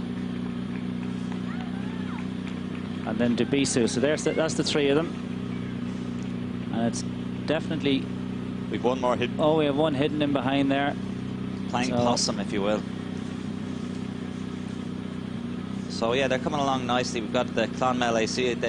The Autumn Open was in Abbottstown there the other week. You were on the live MC duties there, and Clonmel had 3 runners in the top 6, and Sean Tobin, Kevin Monsell, Willie Monsell. So they can have a little look here. Yeah. These guys, as I say, some of them, they're in nearly their perfect rhythm, which works for the for the ladies, but you can see some of the number 579 there. Probably not as elegant as the elite women, but he is able to. These guys are diesel engines. They can just grind this pace out all day. Some of them look uncomfortable, but they can just keep this uncomfortable pace up for the majority of it. Yeah, I've never had the satisfaction of doing a marathon. I remember you doing one a few years ago, Phil. I think you were going to jog around, but went round in what, 2:30 something? Yeah, 2:36. Yeah, I was basically trying to do what these lads are doing. I was pacing Linda Byrne, or had the intentions of it, in 2011 to help her get on the ticket for London for the Olympics. And I did do it for a little while, but I had eaten a little bit too much. I had stomach problems, so a little bit too much fibre. I had at least 3 stops around the 26-mile course, and a lot of the main mid-packers and runners, they will be taking pit stops, and there's portaloos around the course, and some of them who didn't prepare as well as I did, or we'd equally not so good preparation, if you will, and we were they'll be taking their pit stops, because some of these guys, they're going to be 4, 5, 6 hours, so they're going to be taking on board gels and foods, and they've had their porridge or whatever, and the stomach does move around a lot. Yeah, the leaders probably won't take anything more on board at this stage. They're done and dusted. So it's good to get plenty of coverage now of the women's race as well, because Deck Power just decides he's done enough. He's moved on. Lizzie Lee says thanks to him. So she seems to be pretty comfortable here. Probably running within herself for the 2:35 pace. But as Jeff Churcher still looks pretty comfortable herself. Yeah, that was just Bletchfeld came through there and 1:50.58. And, you know, Patrick Monaghan came through in second place, going out 3:46 kilometre pace. So, you know, or 3:46 mile pace. These boys absolutely flying. So 8 runners still in contention here in this main men's race. You can see Totten at the back, and there was a famous line in the 2006 Commonwealth Games. Craig Mottram was in the thick of it there in Melbourne, the hometown favourite, and they said he was in an African sandwich. Well, Totten isn't quite in the sandwich, but he's on the edge of the spread there, and yeah, so see Rotich and Kiptu, the 2 leaders. It's good to see Totten get himself back onto that group. So whether the pace has slowed down or whether he has got another lease of life and back in the hunt. But it looks as though, you know, coming into the last few miles, we're going to have a real race on here. There's nobody's taking it on. We still have 4 women right in contention.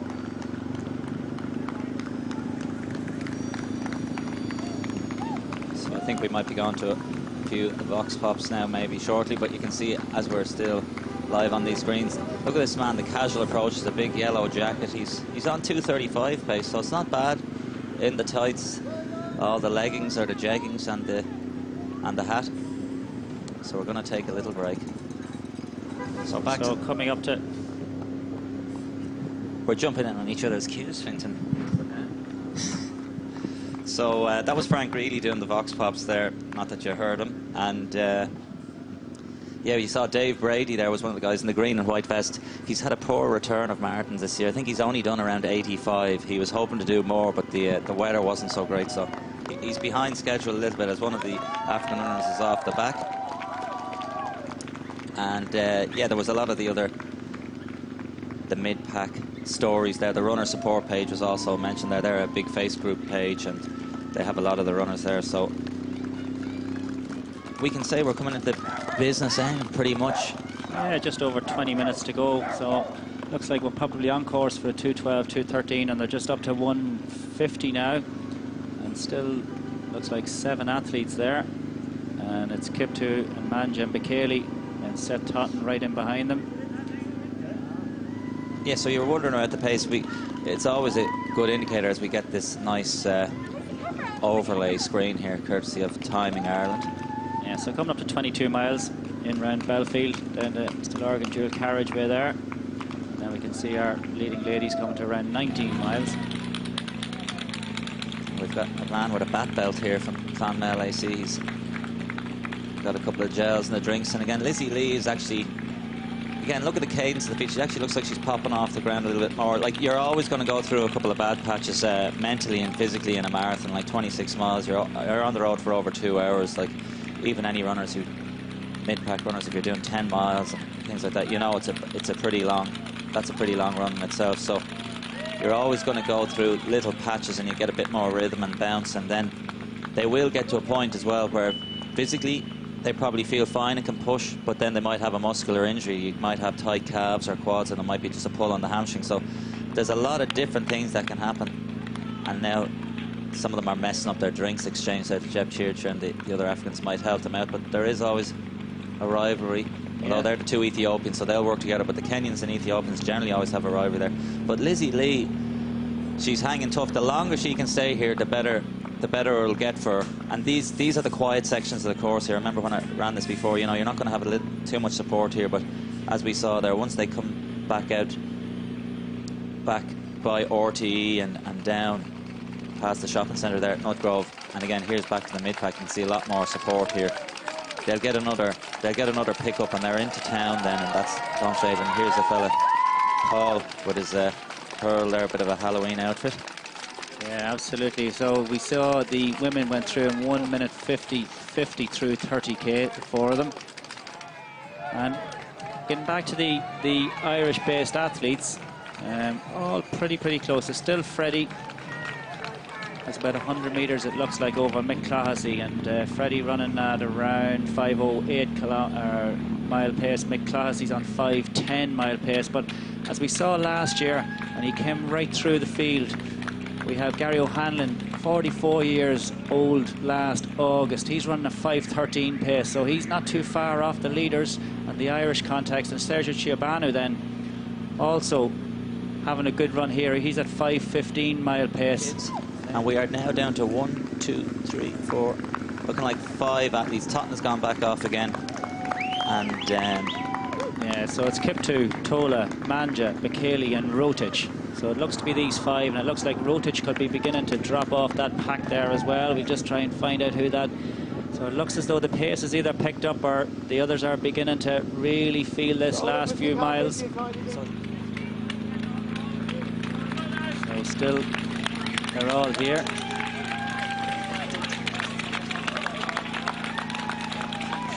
So just over 2 minutes there, 2 hours for marathon athlete, or coming through in the wheelchair.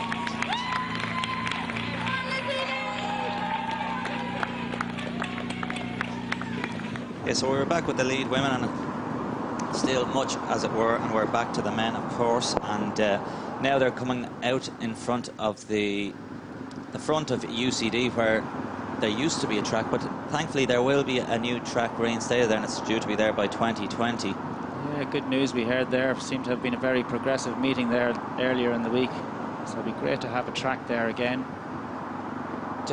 For me, psychologically, these guys, they're basically on the straight road back into Dublin now. They've gotten over the hardest part of the race for me. They've gone over the back of UCD and Milltown there, and now really you can get into your running here. What, 1, 2, 3, 4, 5. These guys are going to have to pick it up a little bit. They still have a lot more to give. You can see the runner in the blue vest, the black shorts. He's looking pretty good. Too, yeah, he looks very comfortable there, but not too many of them seem to be struggling there. Is this going to be some race? Yeah, no, they're not really struggling because they haven't really pushed the pace too hard. No, they're after that cash prize, but again, this is type of goes back to like a bike race, back to like the Tour de France. They're going to now have to time it like 3 miles to go, 15 minutes of running, and you know, it'll be interesting to see what they could cover the last mile or so on, because they can really get under 5 minutes a mile now. Yeah, well, nice little breather. Like, it looks as though they're coming nicely downhill there. Yeah, so they've gone over that UCD flyover now, I think. That's great, Richie. Yeah, keep Yeah, but it's Manja in the green, Rotich in the blue, and then Bekele in the other green singlet there. So looks to be working the hardest of the 5 of them from what I can see there, Phelim. yeah, up onto the flyover now in UCD. But again, if you're up the top again, are they false moves as well? You kind of just give yourself a little bit of a burst and a boost, push the pace up the front and see can you get into a nicer rhythm. But Manja in the green, as you were saying, is now trying to push the pace, trying to break them. And into that last 15 minutes of running, you know he can do it. And here we're back with the lead women again. They're coming up the back end here. This is some of the tougher ends of the course for the ladies. And you can see in the green and white there, that's Dermot Gorman from Raheny Shamrock. He's hanging in there with them. And there's battles within the battles.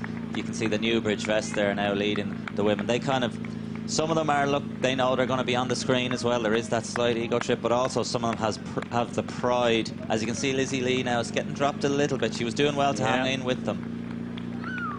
Yeah, so it's all beginning to happen there. There's nothing wrong with running a 2:35 marathon, whether you're a man, Phelim. I'd take that any day. So swarms of athletes coming through here, all looking with their own PBs in store. Just some of them doing it for the first time ever. A lot of them, as we've seen, have done many's a marathon since 1980. And it just gets bigger and bigger. And now there looks to be a move on here, Phelim.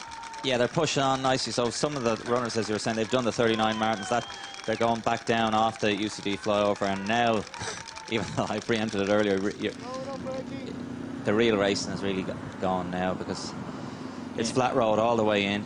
So I'm just hearing on the course that Mick Clohessy is about a minute ahead of Gary O'Hanlon, and that Mick seems to be slowing. So as we've seen before, Gary, he clawed them in last year, but is it just too late, or can Mick hold on? We know the competitor that Mick Clohessy is.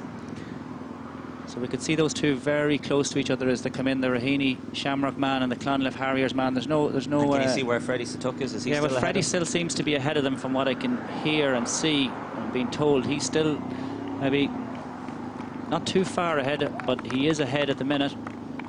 But he will not win the national marathon title this year. We can confirm pre and post race that he won't be. Obviously last year there was a little bit of a technicality there, which was all sorted, and Gary got his title. But yeah, it's going to be blood, sweat and guts. Even Gary, when he came across the line, he had a, you know, sometimes it's not a pretty sight at the end of a marathon, but it is 26.2 miles. He had the proverbial fried egg in his face with the saliva covered all over. But you'll do whatever it takes to get the W.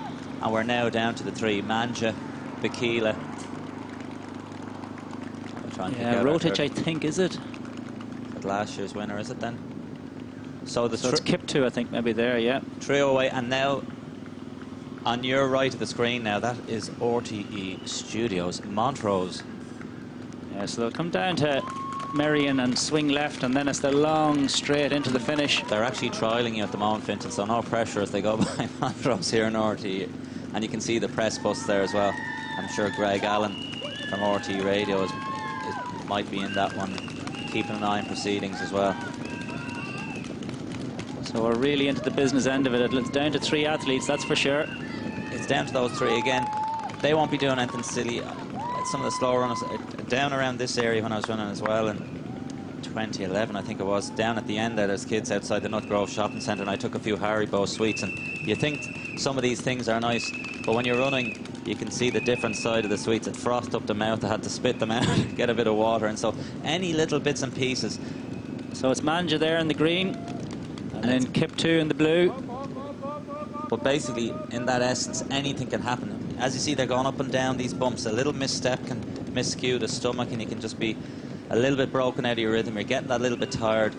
Anything small that can go wrong will affect you coming into this closing. Yeah, so out of those 5 or 6, I actually thought that Bikali was the one struggling, but he is with that leading group, and Lizzie Lee's back with the leaders. We still, number 427, we'll try and get our YouTube stream up as well, and we get a few comments in. But what about Mr. Casual, number 427? I think, is it a Waterford West, or maybe it's one of the foreign runners. But Dermot Gorman is on the left from Raheny Shamrock in the green and white, and we have our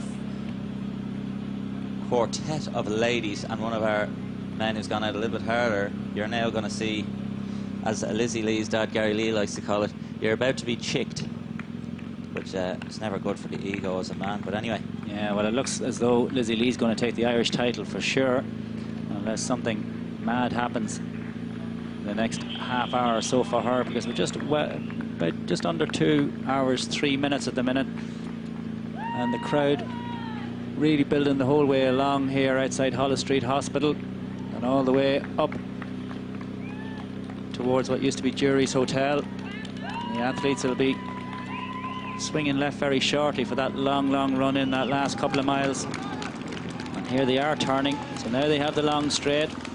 Manja just takes a little look over his shoulder. He'll see it's down to 3, Kiptu and Bekele. Who's your money on here, Phelim?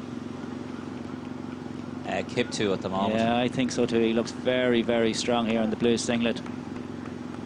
But seeing as you've gone for him, I'll have to go for somebody else. So I'll. You've a 1 in 3 chance. I'll put my hat on Bekele here in the back. He's never been at the front. He's sat with these guys. But they've opened up probably 100 metres over the rest of the field in that last mile or so. Yeah, so we have a couple of the messages coming in. Sean Daly, keep it going, boys. Colin Morgan, good luck. Mary Morgan from Boston, and Buchanan, Lisa Simpson from Acorn. So we've got clubs all the way from Acorn down to Waterstown Warriors. Stephen Redmond, just very positive comments. This clown has too much to say. We'll keep talking. But Lizzie Lee has a great following here. Come on, Lizzie, go Lizzie and Lizzie. And Caroline Magali is also in it. So you can see here, Lizzie Lee is a very popular runner, and we can see her there with those lead female runners, the three Africans. The 5 miles to go for them. Yeah, so half an hour from the finish. So it looks as though they're going to be bang on the 2:35 in the women's race. Yeah, so she's still got a good bit to go. Again, she's really wants to count down the miles. You want to be inside that last 15 minutes of running, because she is tough, Lizzie. So the closer she can get to the finish, the more she'll hang on. 2 of them, and we're back to the trio here again, Fintan. Yeah, so these are going to be spread across the road here as they come into the last mile and a half or so of this race. So a lot at stake for these boys in this SSE Airtricity Dublin City Marathon. And you'll just have a look there. I see Maura Coppinger's here is saying go Katrina Jennings, second Irish lady, and we'll try and figure out who the third Irish lady is. Some of them who are in contention in the preview were Zola Flynn from Sligo and Jane Ann Meehan from Galway, Betty Gilles, Bon Courage, Alex Yannick, Alban Titi, Hélène, Christelle, Séverine, Latim, Beishti, Coureur du Nord de la France. So North France well represented here, and it is the international race and the most friendliest marathon in Europe by all accounts. Very impressed with your pronunciations there. Trying to remember the leaving cert French, but a great bunch. Obviously did pass and failed, did you? I did pass. We have another female runner in the bunch here who's come out of nowhere. Now there's 5 of them in there. So we can see in the green singlet there, we just try and see who that is. But she'll obviously have the momentum. It looks like Natasha Cockram from England. So a PB at 2:49. So I know this is must where be incorrect here. Well, she's up there, and this is where she came out of nowhere, and we have had it before, and let's hope not. I hope I'm just making a gross error, but I hope there has been a cut in the course and now somehow joined with those, so you can get your comments in there if you have. So past the embassies, past the multi-million euro houses, they come past the Intercontinental Hotel now, and then they'll make their way up this home straight. So that's the last drinks on board here now. So it looks as though it's starting to move again. They're passing the RDS here now, Finton, which is where they did the expo, and all the runners were getting all their numbers and any freebies or any bits of goodies on Friday and Saturday for the expo, and we're back to the lead women again. And some of the comments just will go through. Come on, Daniel and Keith from Lisa Newman. Daniel's Voyage. Tracy Moran. Go on, Jane and Meehan. Best of luck to Ballintotis. Then there's Ashton Roach's Poulet, and a bit of praise here too. And Sligo Athletic Club runners who are running in memory of Joe Davey, who should be with you all today, but he's watching over you. So there's a lot of stories within the story, and good with some people keeping up to speed. Jane Ann Meehan is currently 3rd Irish lady, and Zola Flynn is 4th, so thanks to Elaine Cocker. Yeah, so that is Natasha Cockram, and she's went through an average pace of 6:08 miles for the first 10k, and then upped it to 6-minute miles, and now to 5:50s at 30k. So she's definitely come through the field here, and she's on course for an absolutely massive PB. We've seen supposedly 2:49 is her PB, and she's at 35:12 for a 10k, which she did in Cardiff earlier this year. But this is Yeah, 35.12. I mean, it is remarkable running. How do you run 35.12 and all of a sudden get all these PBs? And we'll try and get an age profile. But anyway, if that's the case, it's the story of the day, and it's some come through that she's still there, and she's come from a ways back and paced perfectly. So we'll try and get the splits if we can there, Fintan, of some of those. The lead runners have the elite ladies slow down considerably. Yeah, so Kipchirchir is still there. Lizzie Lee is still there. Now we've seen Cockram has joined that group. And we'll also... Debiso is also there.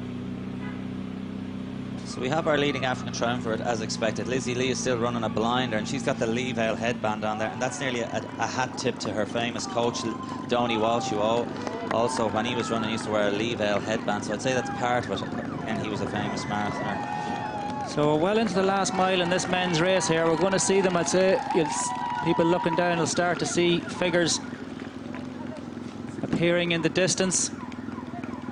And it's Kiptu has definitely gone to the front from Manja, and then Bekele sitting in behind. He no intention of going to the front at any stage in this race.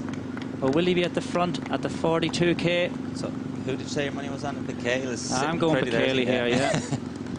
It's going to be an exciting finish anyway. Who will make their move with kind of 800 metres to go, and will we have a battle royale of the trio right into the finish? And Dave Dempsey is on the roadside MC here for the crowd, so it's going to be an exciting finish here for the 2018 SSE Airtricity Dublin Marathon in the men's race. So they're starting to try and get their positions here, and that's Manja on the left of the screen, from Kiptu in the middle, and then over on the right hand side with Bekele. Keep flying those messages in on the YouTube, and also if you have our contact phone numbers to give us some tips, we'll be grateful for those. So look at this, there's a bit of possum here. You're going from side to side. It really is like that classic bike race where you're just trying to pick a part of the road. Kiptu has had a little look back there. Is his day done? Well, he's now knows anyway. The boys can settle right. We have cash each. 1, 2, 3. Now, in which order are we going to get that? Yeah, well, it looks it's down to Manja and Bekele maybe at this stage, but it's hard to see with from cross. There's Cochran to the front from Kipchirchir and Lizzie Lee. Lizzie does look pretty comfortable all the same, Phelan. Yeah, she has still a good rhythm, but Cochran is... Yeah, it looks very, very easy. Yeah, she looks good. She's come from a ways back. And... yeah, it's still exciting. Anyway, the closer it gets the finish, the better. But again, who has the finish? Who has the strength? So here we're coming into the business end of it now, and it is down to these two athletes. It's Manja and Bekele.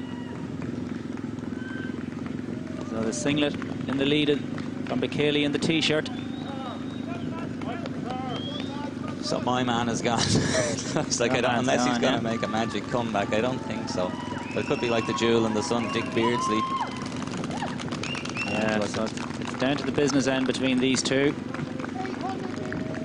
So Manja, Bekele takes a little look over him, his shoulder to the, just lets him know that I'm right here. Don't you worry, I've been here for the last 42k. So we're at 2:11. We want to see them very, very shortly here. Still another little bit to go. I ran in 2016 as well, and it's a nicer finish here. Just outside Holles Street Hospital. Bekele's made his move. Your man. Bekele's gone for it, yeah. Jeez, I know my stuff. On Marion Square North. Who needs to run a marathon? Look at your Kiptu there. Will he make third, will he? Look at your Kiptu. And it looks as though there's a bit of a move in the women's race as well. But here they come into this home straight. You'll see them down in front of you here. Oh, yeah. Spectators take a look to their left and see that there is a bit of a race. It's not over yet. Bekele in the middle of the road. And Bekele has the bounce, doesn't he? Yeah, Manja near the barriers. But he looks very comfortable here, actually. He's going to take this. He'll probably not be inside 2:13, but he's not going to be too far off it. So 2:12:30 now on the clock. Yeah, he's another... down past the new passport office. And look at him. Full of bounce. Coming to the finish, we've got the 2018 SSE Airtricity So Sefa Bekele from Ethiopia looks to be the 2018 SSE Airtricity Dublin City Marathon champion.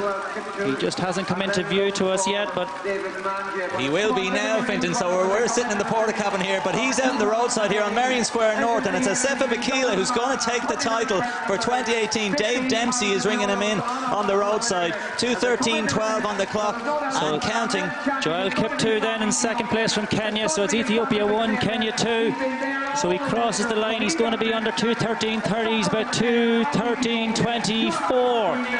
Brilliant running of Sefa Bekele, and here now is Manja in second, as I've just gone off the screen. So David Manja, the South African athlete. A couple of kisses there for the lads. So he is happy to take that 2018 SSE Airtricity Dublin City Marathon. 2:13:41 unofficial there for Kiptoo in third. So we've got these Project Africa. So we've got a couple of these lads. They set up their little bits and bobs as charities, inverted commas, over in Africa, and they help out these runners. And here's Totten now. We've seen him throughout the race. Great run from the US of A. And we've got Rotich, last year's winner, now coming in through 5th place. So these guys, he's in 4th, rather. Rotich. We're going to see a constant stream. Totten, it'll be a good run for Totten here. He'll be happy with that. He put it up to them for probably 35k. Yeah, and he's well under 2:15. So good running here in Dublin. You know, we don't see too many, although Sokolov is on 2:09, but it's rare we've seen it lately, a white man run under 2:15. So some nice running by Totten. I think he's pretty happy with that. That's a good day's work, and he's fairly goosed as well. There's not another ounce of energy in that man's body there. The officials try and take you through the finish, but when your legs won't go, it's not easy to go any further. Yeah, he's in trouble. So yeah, unfortunately we don't have a clock and the kilometre on the screen, but we work with that. And here's Mick Clohessy. The Raheny Shamrock man. Is going to be a good run for Mick Clohessy here. He's going to be outside his PB, but it looks as though he's going to be under 2:16. He's a legend. There is nobody like this man. He is such a popular athlete. He runs from 5,000 metres. He's only getting warmed up when he runs 5,000. Come on, Mick. And he's perking up here. He's got the Insomnia logo on his vest as well, so they'll be happy with that. Mick Clohessy is now going to win his first ever national marathon title, and he is coming through nicely. He was the pre-race favourite. He is such a popular figure in Irish athletics. He runs around the country on all of the road races. He's such a popular Raheny Shamrock athlete. Can he get under 2:16? Mick, you can do it. Looks like he'll get under it just about, but it'll be tight. Yeah, it's been a good run for Mick. And Josh Griffith's just coming in behind him. He'll get in under the 2:16, or will he? Yes, he will. Mick has just done a 2:15:58, it looks. He'll be happy with that. That's a really fast national marathon winning time as well, so excellent running there. Josh Griffiths then just in behind, and we should see a stream of athletes now start to come. We're going to see a lot of the Irish shoot off then. That's from the Trent Kenson. You can see Gary O'Hanlon just behind those duo. He's second in this national marathon race, so excellent running. Yeah, and he's going to be a huge on a massive PB. He's a 2:18:50, I think it is, Phil, and we're in or around there. 2:18:53, and he might get under 2:17, so he's on for a huge PB. Can he do it? Shoot-off finishes from Tala. Tala absolutely goosed as he comes across the line here. O'Hanlon, 44 years of age. He's going to be just outside the 2:17, unfortunately, but it's brilliant running. So last year's marathon champion, here he comes, the upright figure of Gary O'Hanlon. He's looking at the clock here. He's probably run 7 or 8 marathons already this year. What a legend. The Dundalk man runs for Raheny, or for Clonliffe Harriers. He's just over 2:17, but it's going to be like a 90-second or more personal best for Gary O'Hanlon. It's a huge run. And looks like Sergio Jabanis is going to hold on for third here from Clonliffe Harriers. He's wearing the vest, so big team battle. Clonliffe 2 and 3. Mark Kerwin from Raheny Shamrock. A big run from Mark Kerwin here. So we've 2 Raheny Shamrock men in. Massive run, and a big PB is going to be for Mark Kerwin too. If he can just hold that together, he's going to get under 2:18. It'll be his first time under 2:18. So huge running. 1 and 4 for Raheny Shamrock, 2 and 3 for Clonliffe Harriers. Going to be some race to the team title here. That's a great run. 2:17:37 for Mark Kerwin. He will be seriously happy with that. Oh, he'll be very happy again now. That's the battle for the team title, really up for grabs. 3 to score. We've got 2 from Clonliffe, 2 from Raheny we had in that one. And we have another of our leads coming in.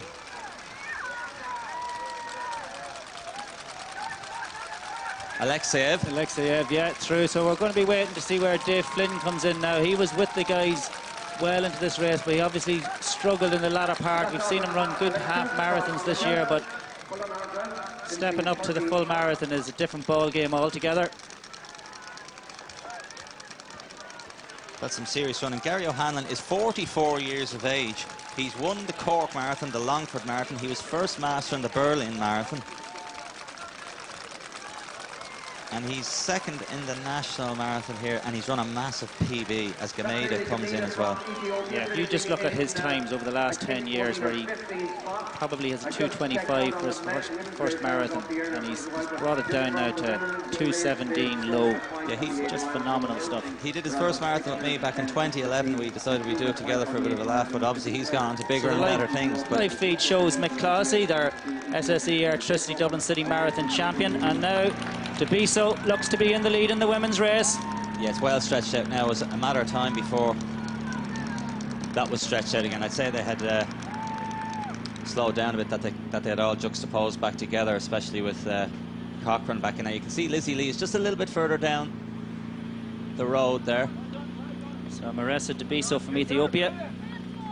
And then we have our other Ethiopian just a little behind, what, 10 metres or so, and then Lizzie Lee's probably another 100 metres further down the road, and there somebody giving them a wave there, looking to give them a drink. So Natasha Cochrane. And David Flynn is coming into the finish line, and David Mansfield now, he's winning the European Police Marathon Championship, which is also taking part in conjunction with this race, with Owen Callan a little bit behind him. David Flynn making a good debut. Goes across, yeah, in sub 2:22, 19:50 it looks like. But here, he is a happy man. This is going to be a good run. Just over 2:20 for David Mansfield. He's got the Irish CX Plus singlet on him there.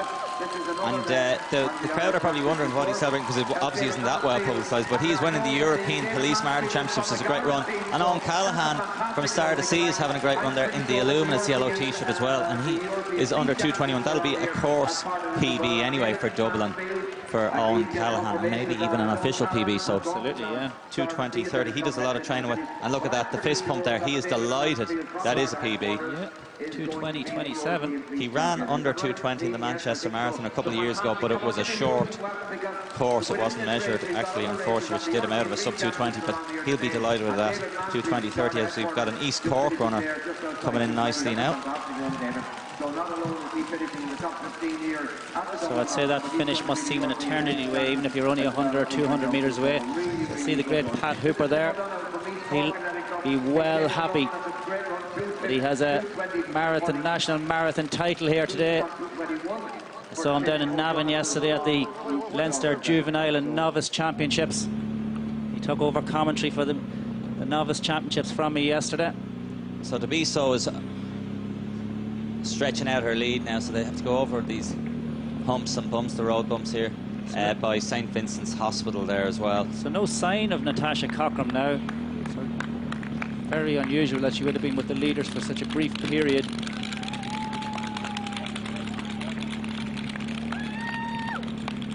So Paul O'Neill getting a mention here, savage running by the Irish guys, and then somebody comes in, and the girls go, Lizzie Lee. But Marissa Debiso from Ethiopia looks to be on course to take the SSE Airtricity Dublin City Marathon Women's title. Now we have the famous French colours there. Probably in the European Police Marathon Championships as well, isn't he, really? So there's a lot going on there, and yeah, Debiso is looking pretty good here now. She takes her left turn. There's Tomas Fitzpatrick in the Tala colours, red and yellow. Great competitor over the years. He's running pretty well, 2:22. He generally struggles over the marathon distance. He can get to around 20 miles, but this is a good run from. He's in his mid-30s now. He's a great club man, like at all of the national leagues. He's always there And he's actually, you can see he's pleased with that one, yeah. 2:22.35. And the marathon standard has really increased hugely, as we can see Frank Greeley there in the background, the former editor of the Irish Runner, with the winner. And there's Greg Allen from RT, and you can see Clean Foley in the background, Colleen Duffy, all the journos and the hacks. But that's Greg Allen holding the RTE mic there, as we're back to Debiso and the lead women. She looks to be well clear in this women's race. Yes, so we should see her probably just over 2 miles to go for the women. Probably still on course for the 2:35. see, well done, Davey, on Clonmel. So keep your comments coming in here. Trevor Cummins as well, saying we'll all be wearing t-shirts now after Asefa Bakila won in his t-shirt. And Owen Callahan didn't do too badly in a t-shirt either. So we've a couple of more of the runners coming in, and one of the Africans found in the place a bit too hot to handle. Maybe needs to do a bit more fitness work and come back next year here with Jim Ockley and Marion Square North and the team of the Dublin Marathon. Yeah, still nothing wrong with a 2:24 marathon. There is when you come for cash and you're outside the cash price. I suppose, yeah. But yeah, we'd take it, but we're mere mortals. Or punters, perhaps. So Queen Bee Athletics there, based down, company's based down in Cork, and they've given a shout out. So Lizzie Lee is a popular lady, and she's bang on. And here's Cian O'Leary now for Raheny Shamrock. So this is their third score, so I think this will be Raheny Shamrock winning the team title. Well, we have 3 Clonlift guys in with Dave Flynn as well, so hold your horses there, Phelan. Who, Dave Flynn? You've Dave Flynn, you've Sergio, and you have Gary O'Hanlon. Oh, right, well then, I'm wrong. Excuse me, sir. I think I'm wrong. As Harry Gorman, 90 years of age, you can just see him beside the Norway flag. He's been starting the race, but a nice run. That's it. Cillian O'Leary will be well happy with that. 2:24 is a good run for him. I think close to a PB. As we're back to the lead women again. That's St. Finbarr's AC Best, I think, just behind him. Cork, it's Cork Club down there. And Debiso is still in the lead. Again, we'll try and get a few more. Yeah, probably 10 minutes before she makes the finish here.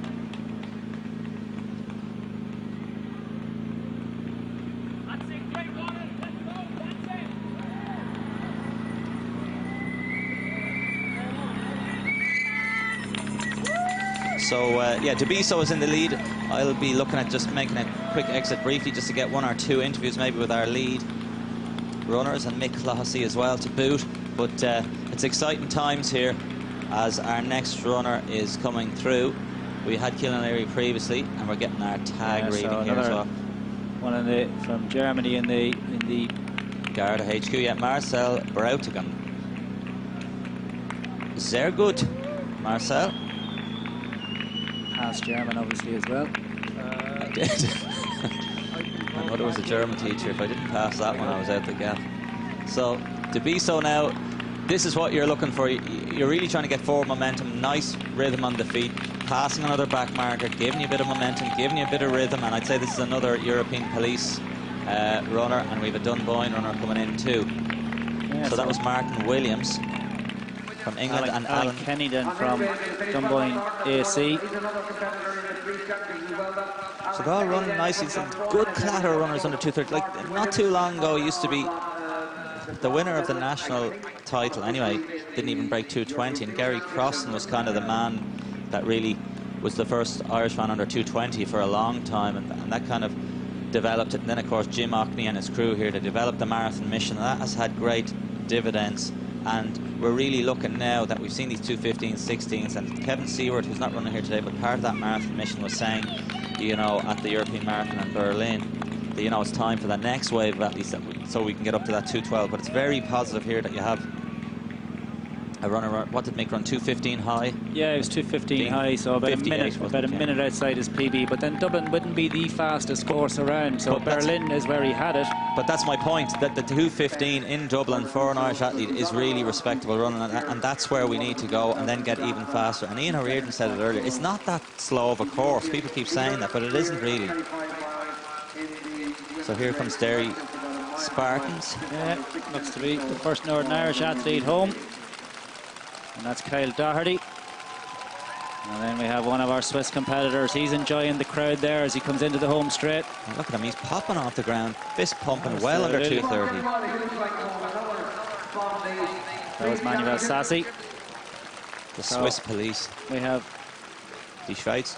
5 or 6 police athletes through, all from different countries, and he is well happy with that run there. He's enjoying the adulation of the crowd, as everybody should. Such a feat to come through in this Dublin City Marathon. Everybody has done their 100 miles a week training for the long period of time. Olympian coming in front of us. He's from race walker turned runner. It's Colin Griffin, and he's probably on for another PB. He's going to be under 2:29. He ran under 2:30 in Derry. He's on the move as you see this black and white vest. That's the famous Dunor Harriers, who had their 100th anniversary dinner, or over 100 years. 2:18.20 for Colin Griffin. Unbelievable. 2:28, yeah. 2:28. You can see a lot of these good club runners coming through. One of the Mooney brothers is a little bit further back. Newbridge coming through. The Frenchman, Vive la France, also coming through. More Harriers. Hashtag. These policemen will have some night out tonight, I'd say. So they're all in and around the 2:30 mark. This European. Thomas Fraser there from St Malachy's, based in the US, but runs for St Malachy's. What a tradition St Malachy's school have in Belfast. Okay, so there's one of the Mooney brothers coming through as well. All under 2:30. These guys are going to be pleased. Fraser might be too pleased, but he's under 2:30 nonetheless. As Debiso is back here, and we'll try and get back to our leading women as they've gone by the American embassy. So Debiso is there. We're going to try and look back further down to see, can we see Lizzie Lee, but it's certainly Debiso's to lose now. Some strange things have happened, but I think Debiso is in the she seems to be well over 100 metres clear filling at this stage, so yeah, no, it's barring disaster, as it were. As John Byrne has come from, he's off camera, but he's in front of us here at the cabin here, as we're here with Red Box Productions. We're stepping it up. We were sitting on the side of a van last year. Now we're really in the now we're in the porta cabin. We've raised the game. Well, I feel as though I'm in a sauna in a porta cabin, but it's good, all right. We're all tucked up in plenty of clothes. So it looks like France are going to win this World Police Marathon Championship. There's our third athlete through. So Malik Etage. Allez les Français. Ludo Gaillard is on commentary on the YouTube comment book. Czech Republic in. And Michelle Reynolds, super run. John Byrne, he's another stalwart, especially around Connacht there, the Mayo athlete. Well, we're probably 5 minutes or less from seeing our leading lady, the Ethiopian Marisa Debiso. She's having a look back. She is struggling a little bit. She is. I did say. A long, lonely mile. Nobody to run with. And there's our fourth French police athlete through. So they have packed extremely well. So it'll be more than Perrier they'll be on tonight.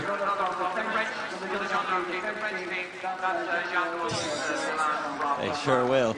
And there's Mark Ryan in the green of Rathfarm. He's just gone off. There he is. He's back on that main screen. He's looking at his watch, but he's struggling now. So that last French policeman was called Jean-Noël Villain. So he could be the villain tonight. Lorna from Sanctuary Tim came in at 2:21. Fantastic time. Patricia Cardiff is asking the question. The commentary goes through till 4:30, so we should get the majority of the runners there. Yeah, I'll be back from 2:30 to 4:30 with the great David Carey from Team Carey. We expect him to probably come in around the 3-hour mark and bring some of his leading Team Carey athletes through. Yeah, so we'll be on air for a good while. I might duck out now shortly that we can get a couple of I can get a couple more interviews on the roadside for Athletics Ireland, but we'll wait for this women's race because it is exciting and maybe something may still change. Yeah, just hard to see behind. Are there any female athletes in behind there? It doesn't look as though there are. She looks to have a significant lead here.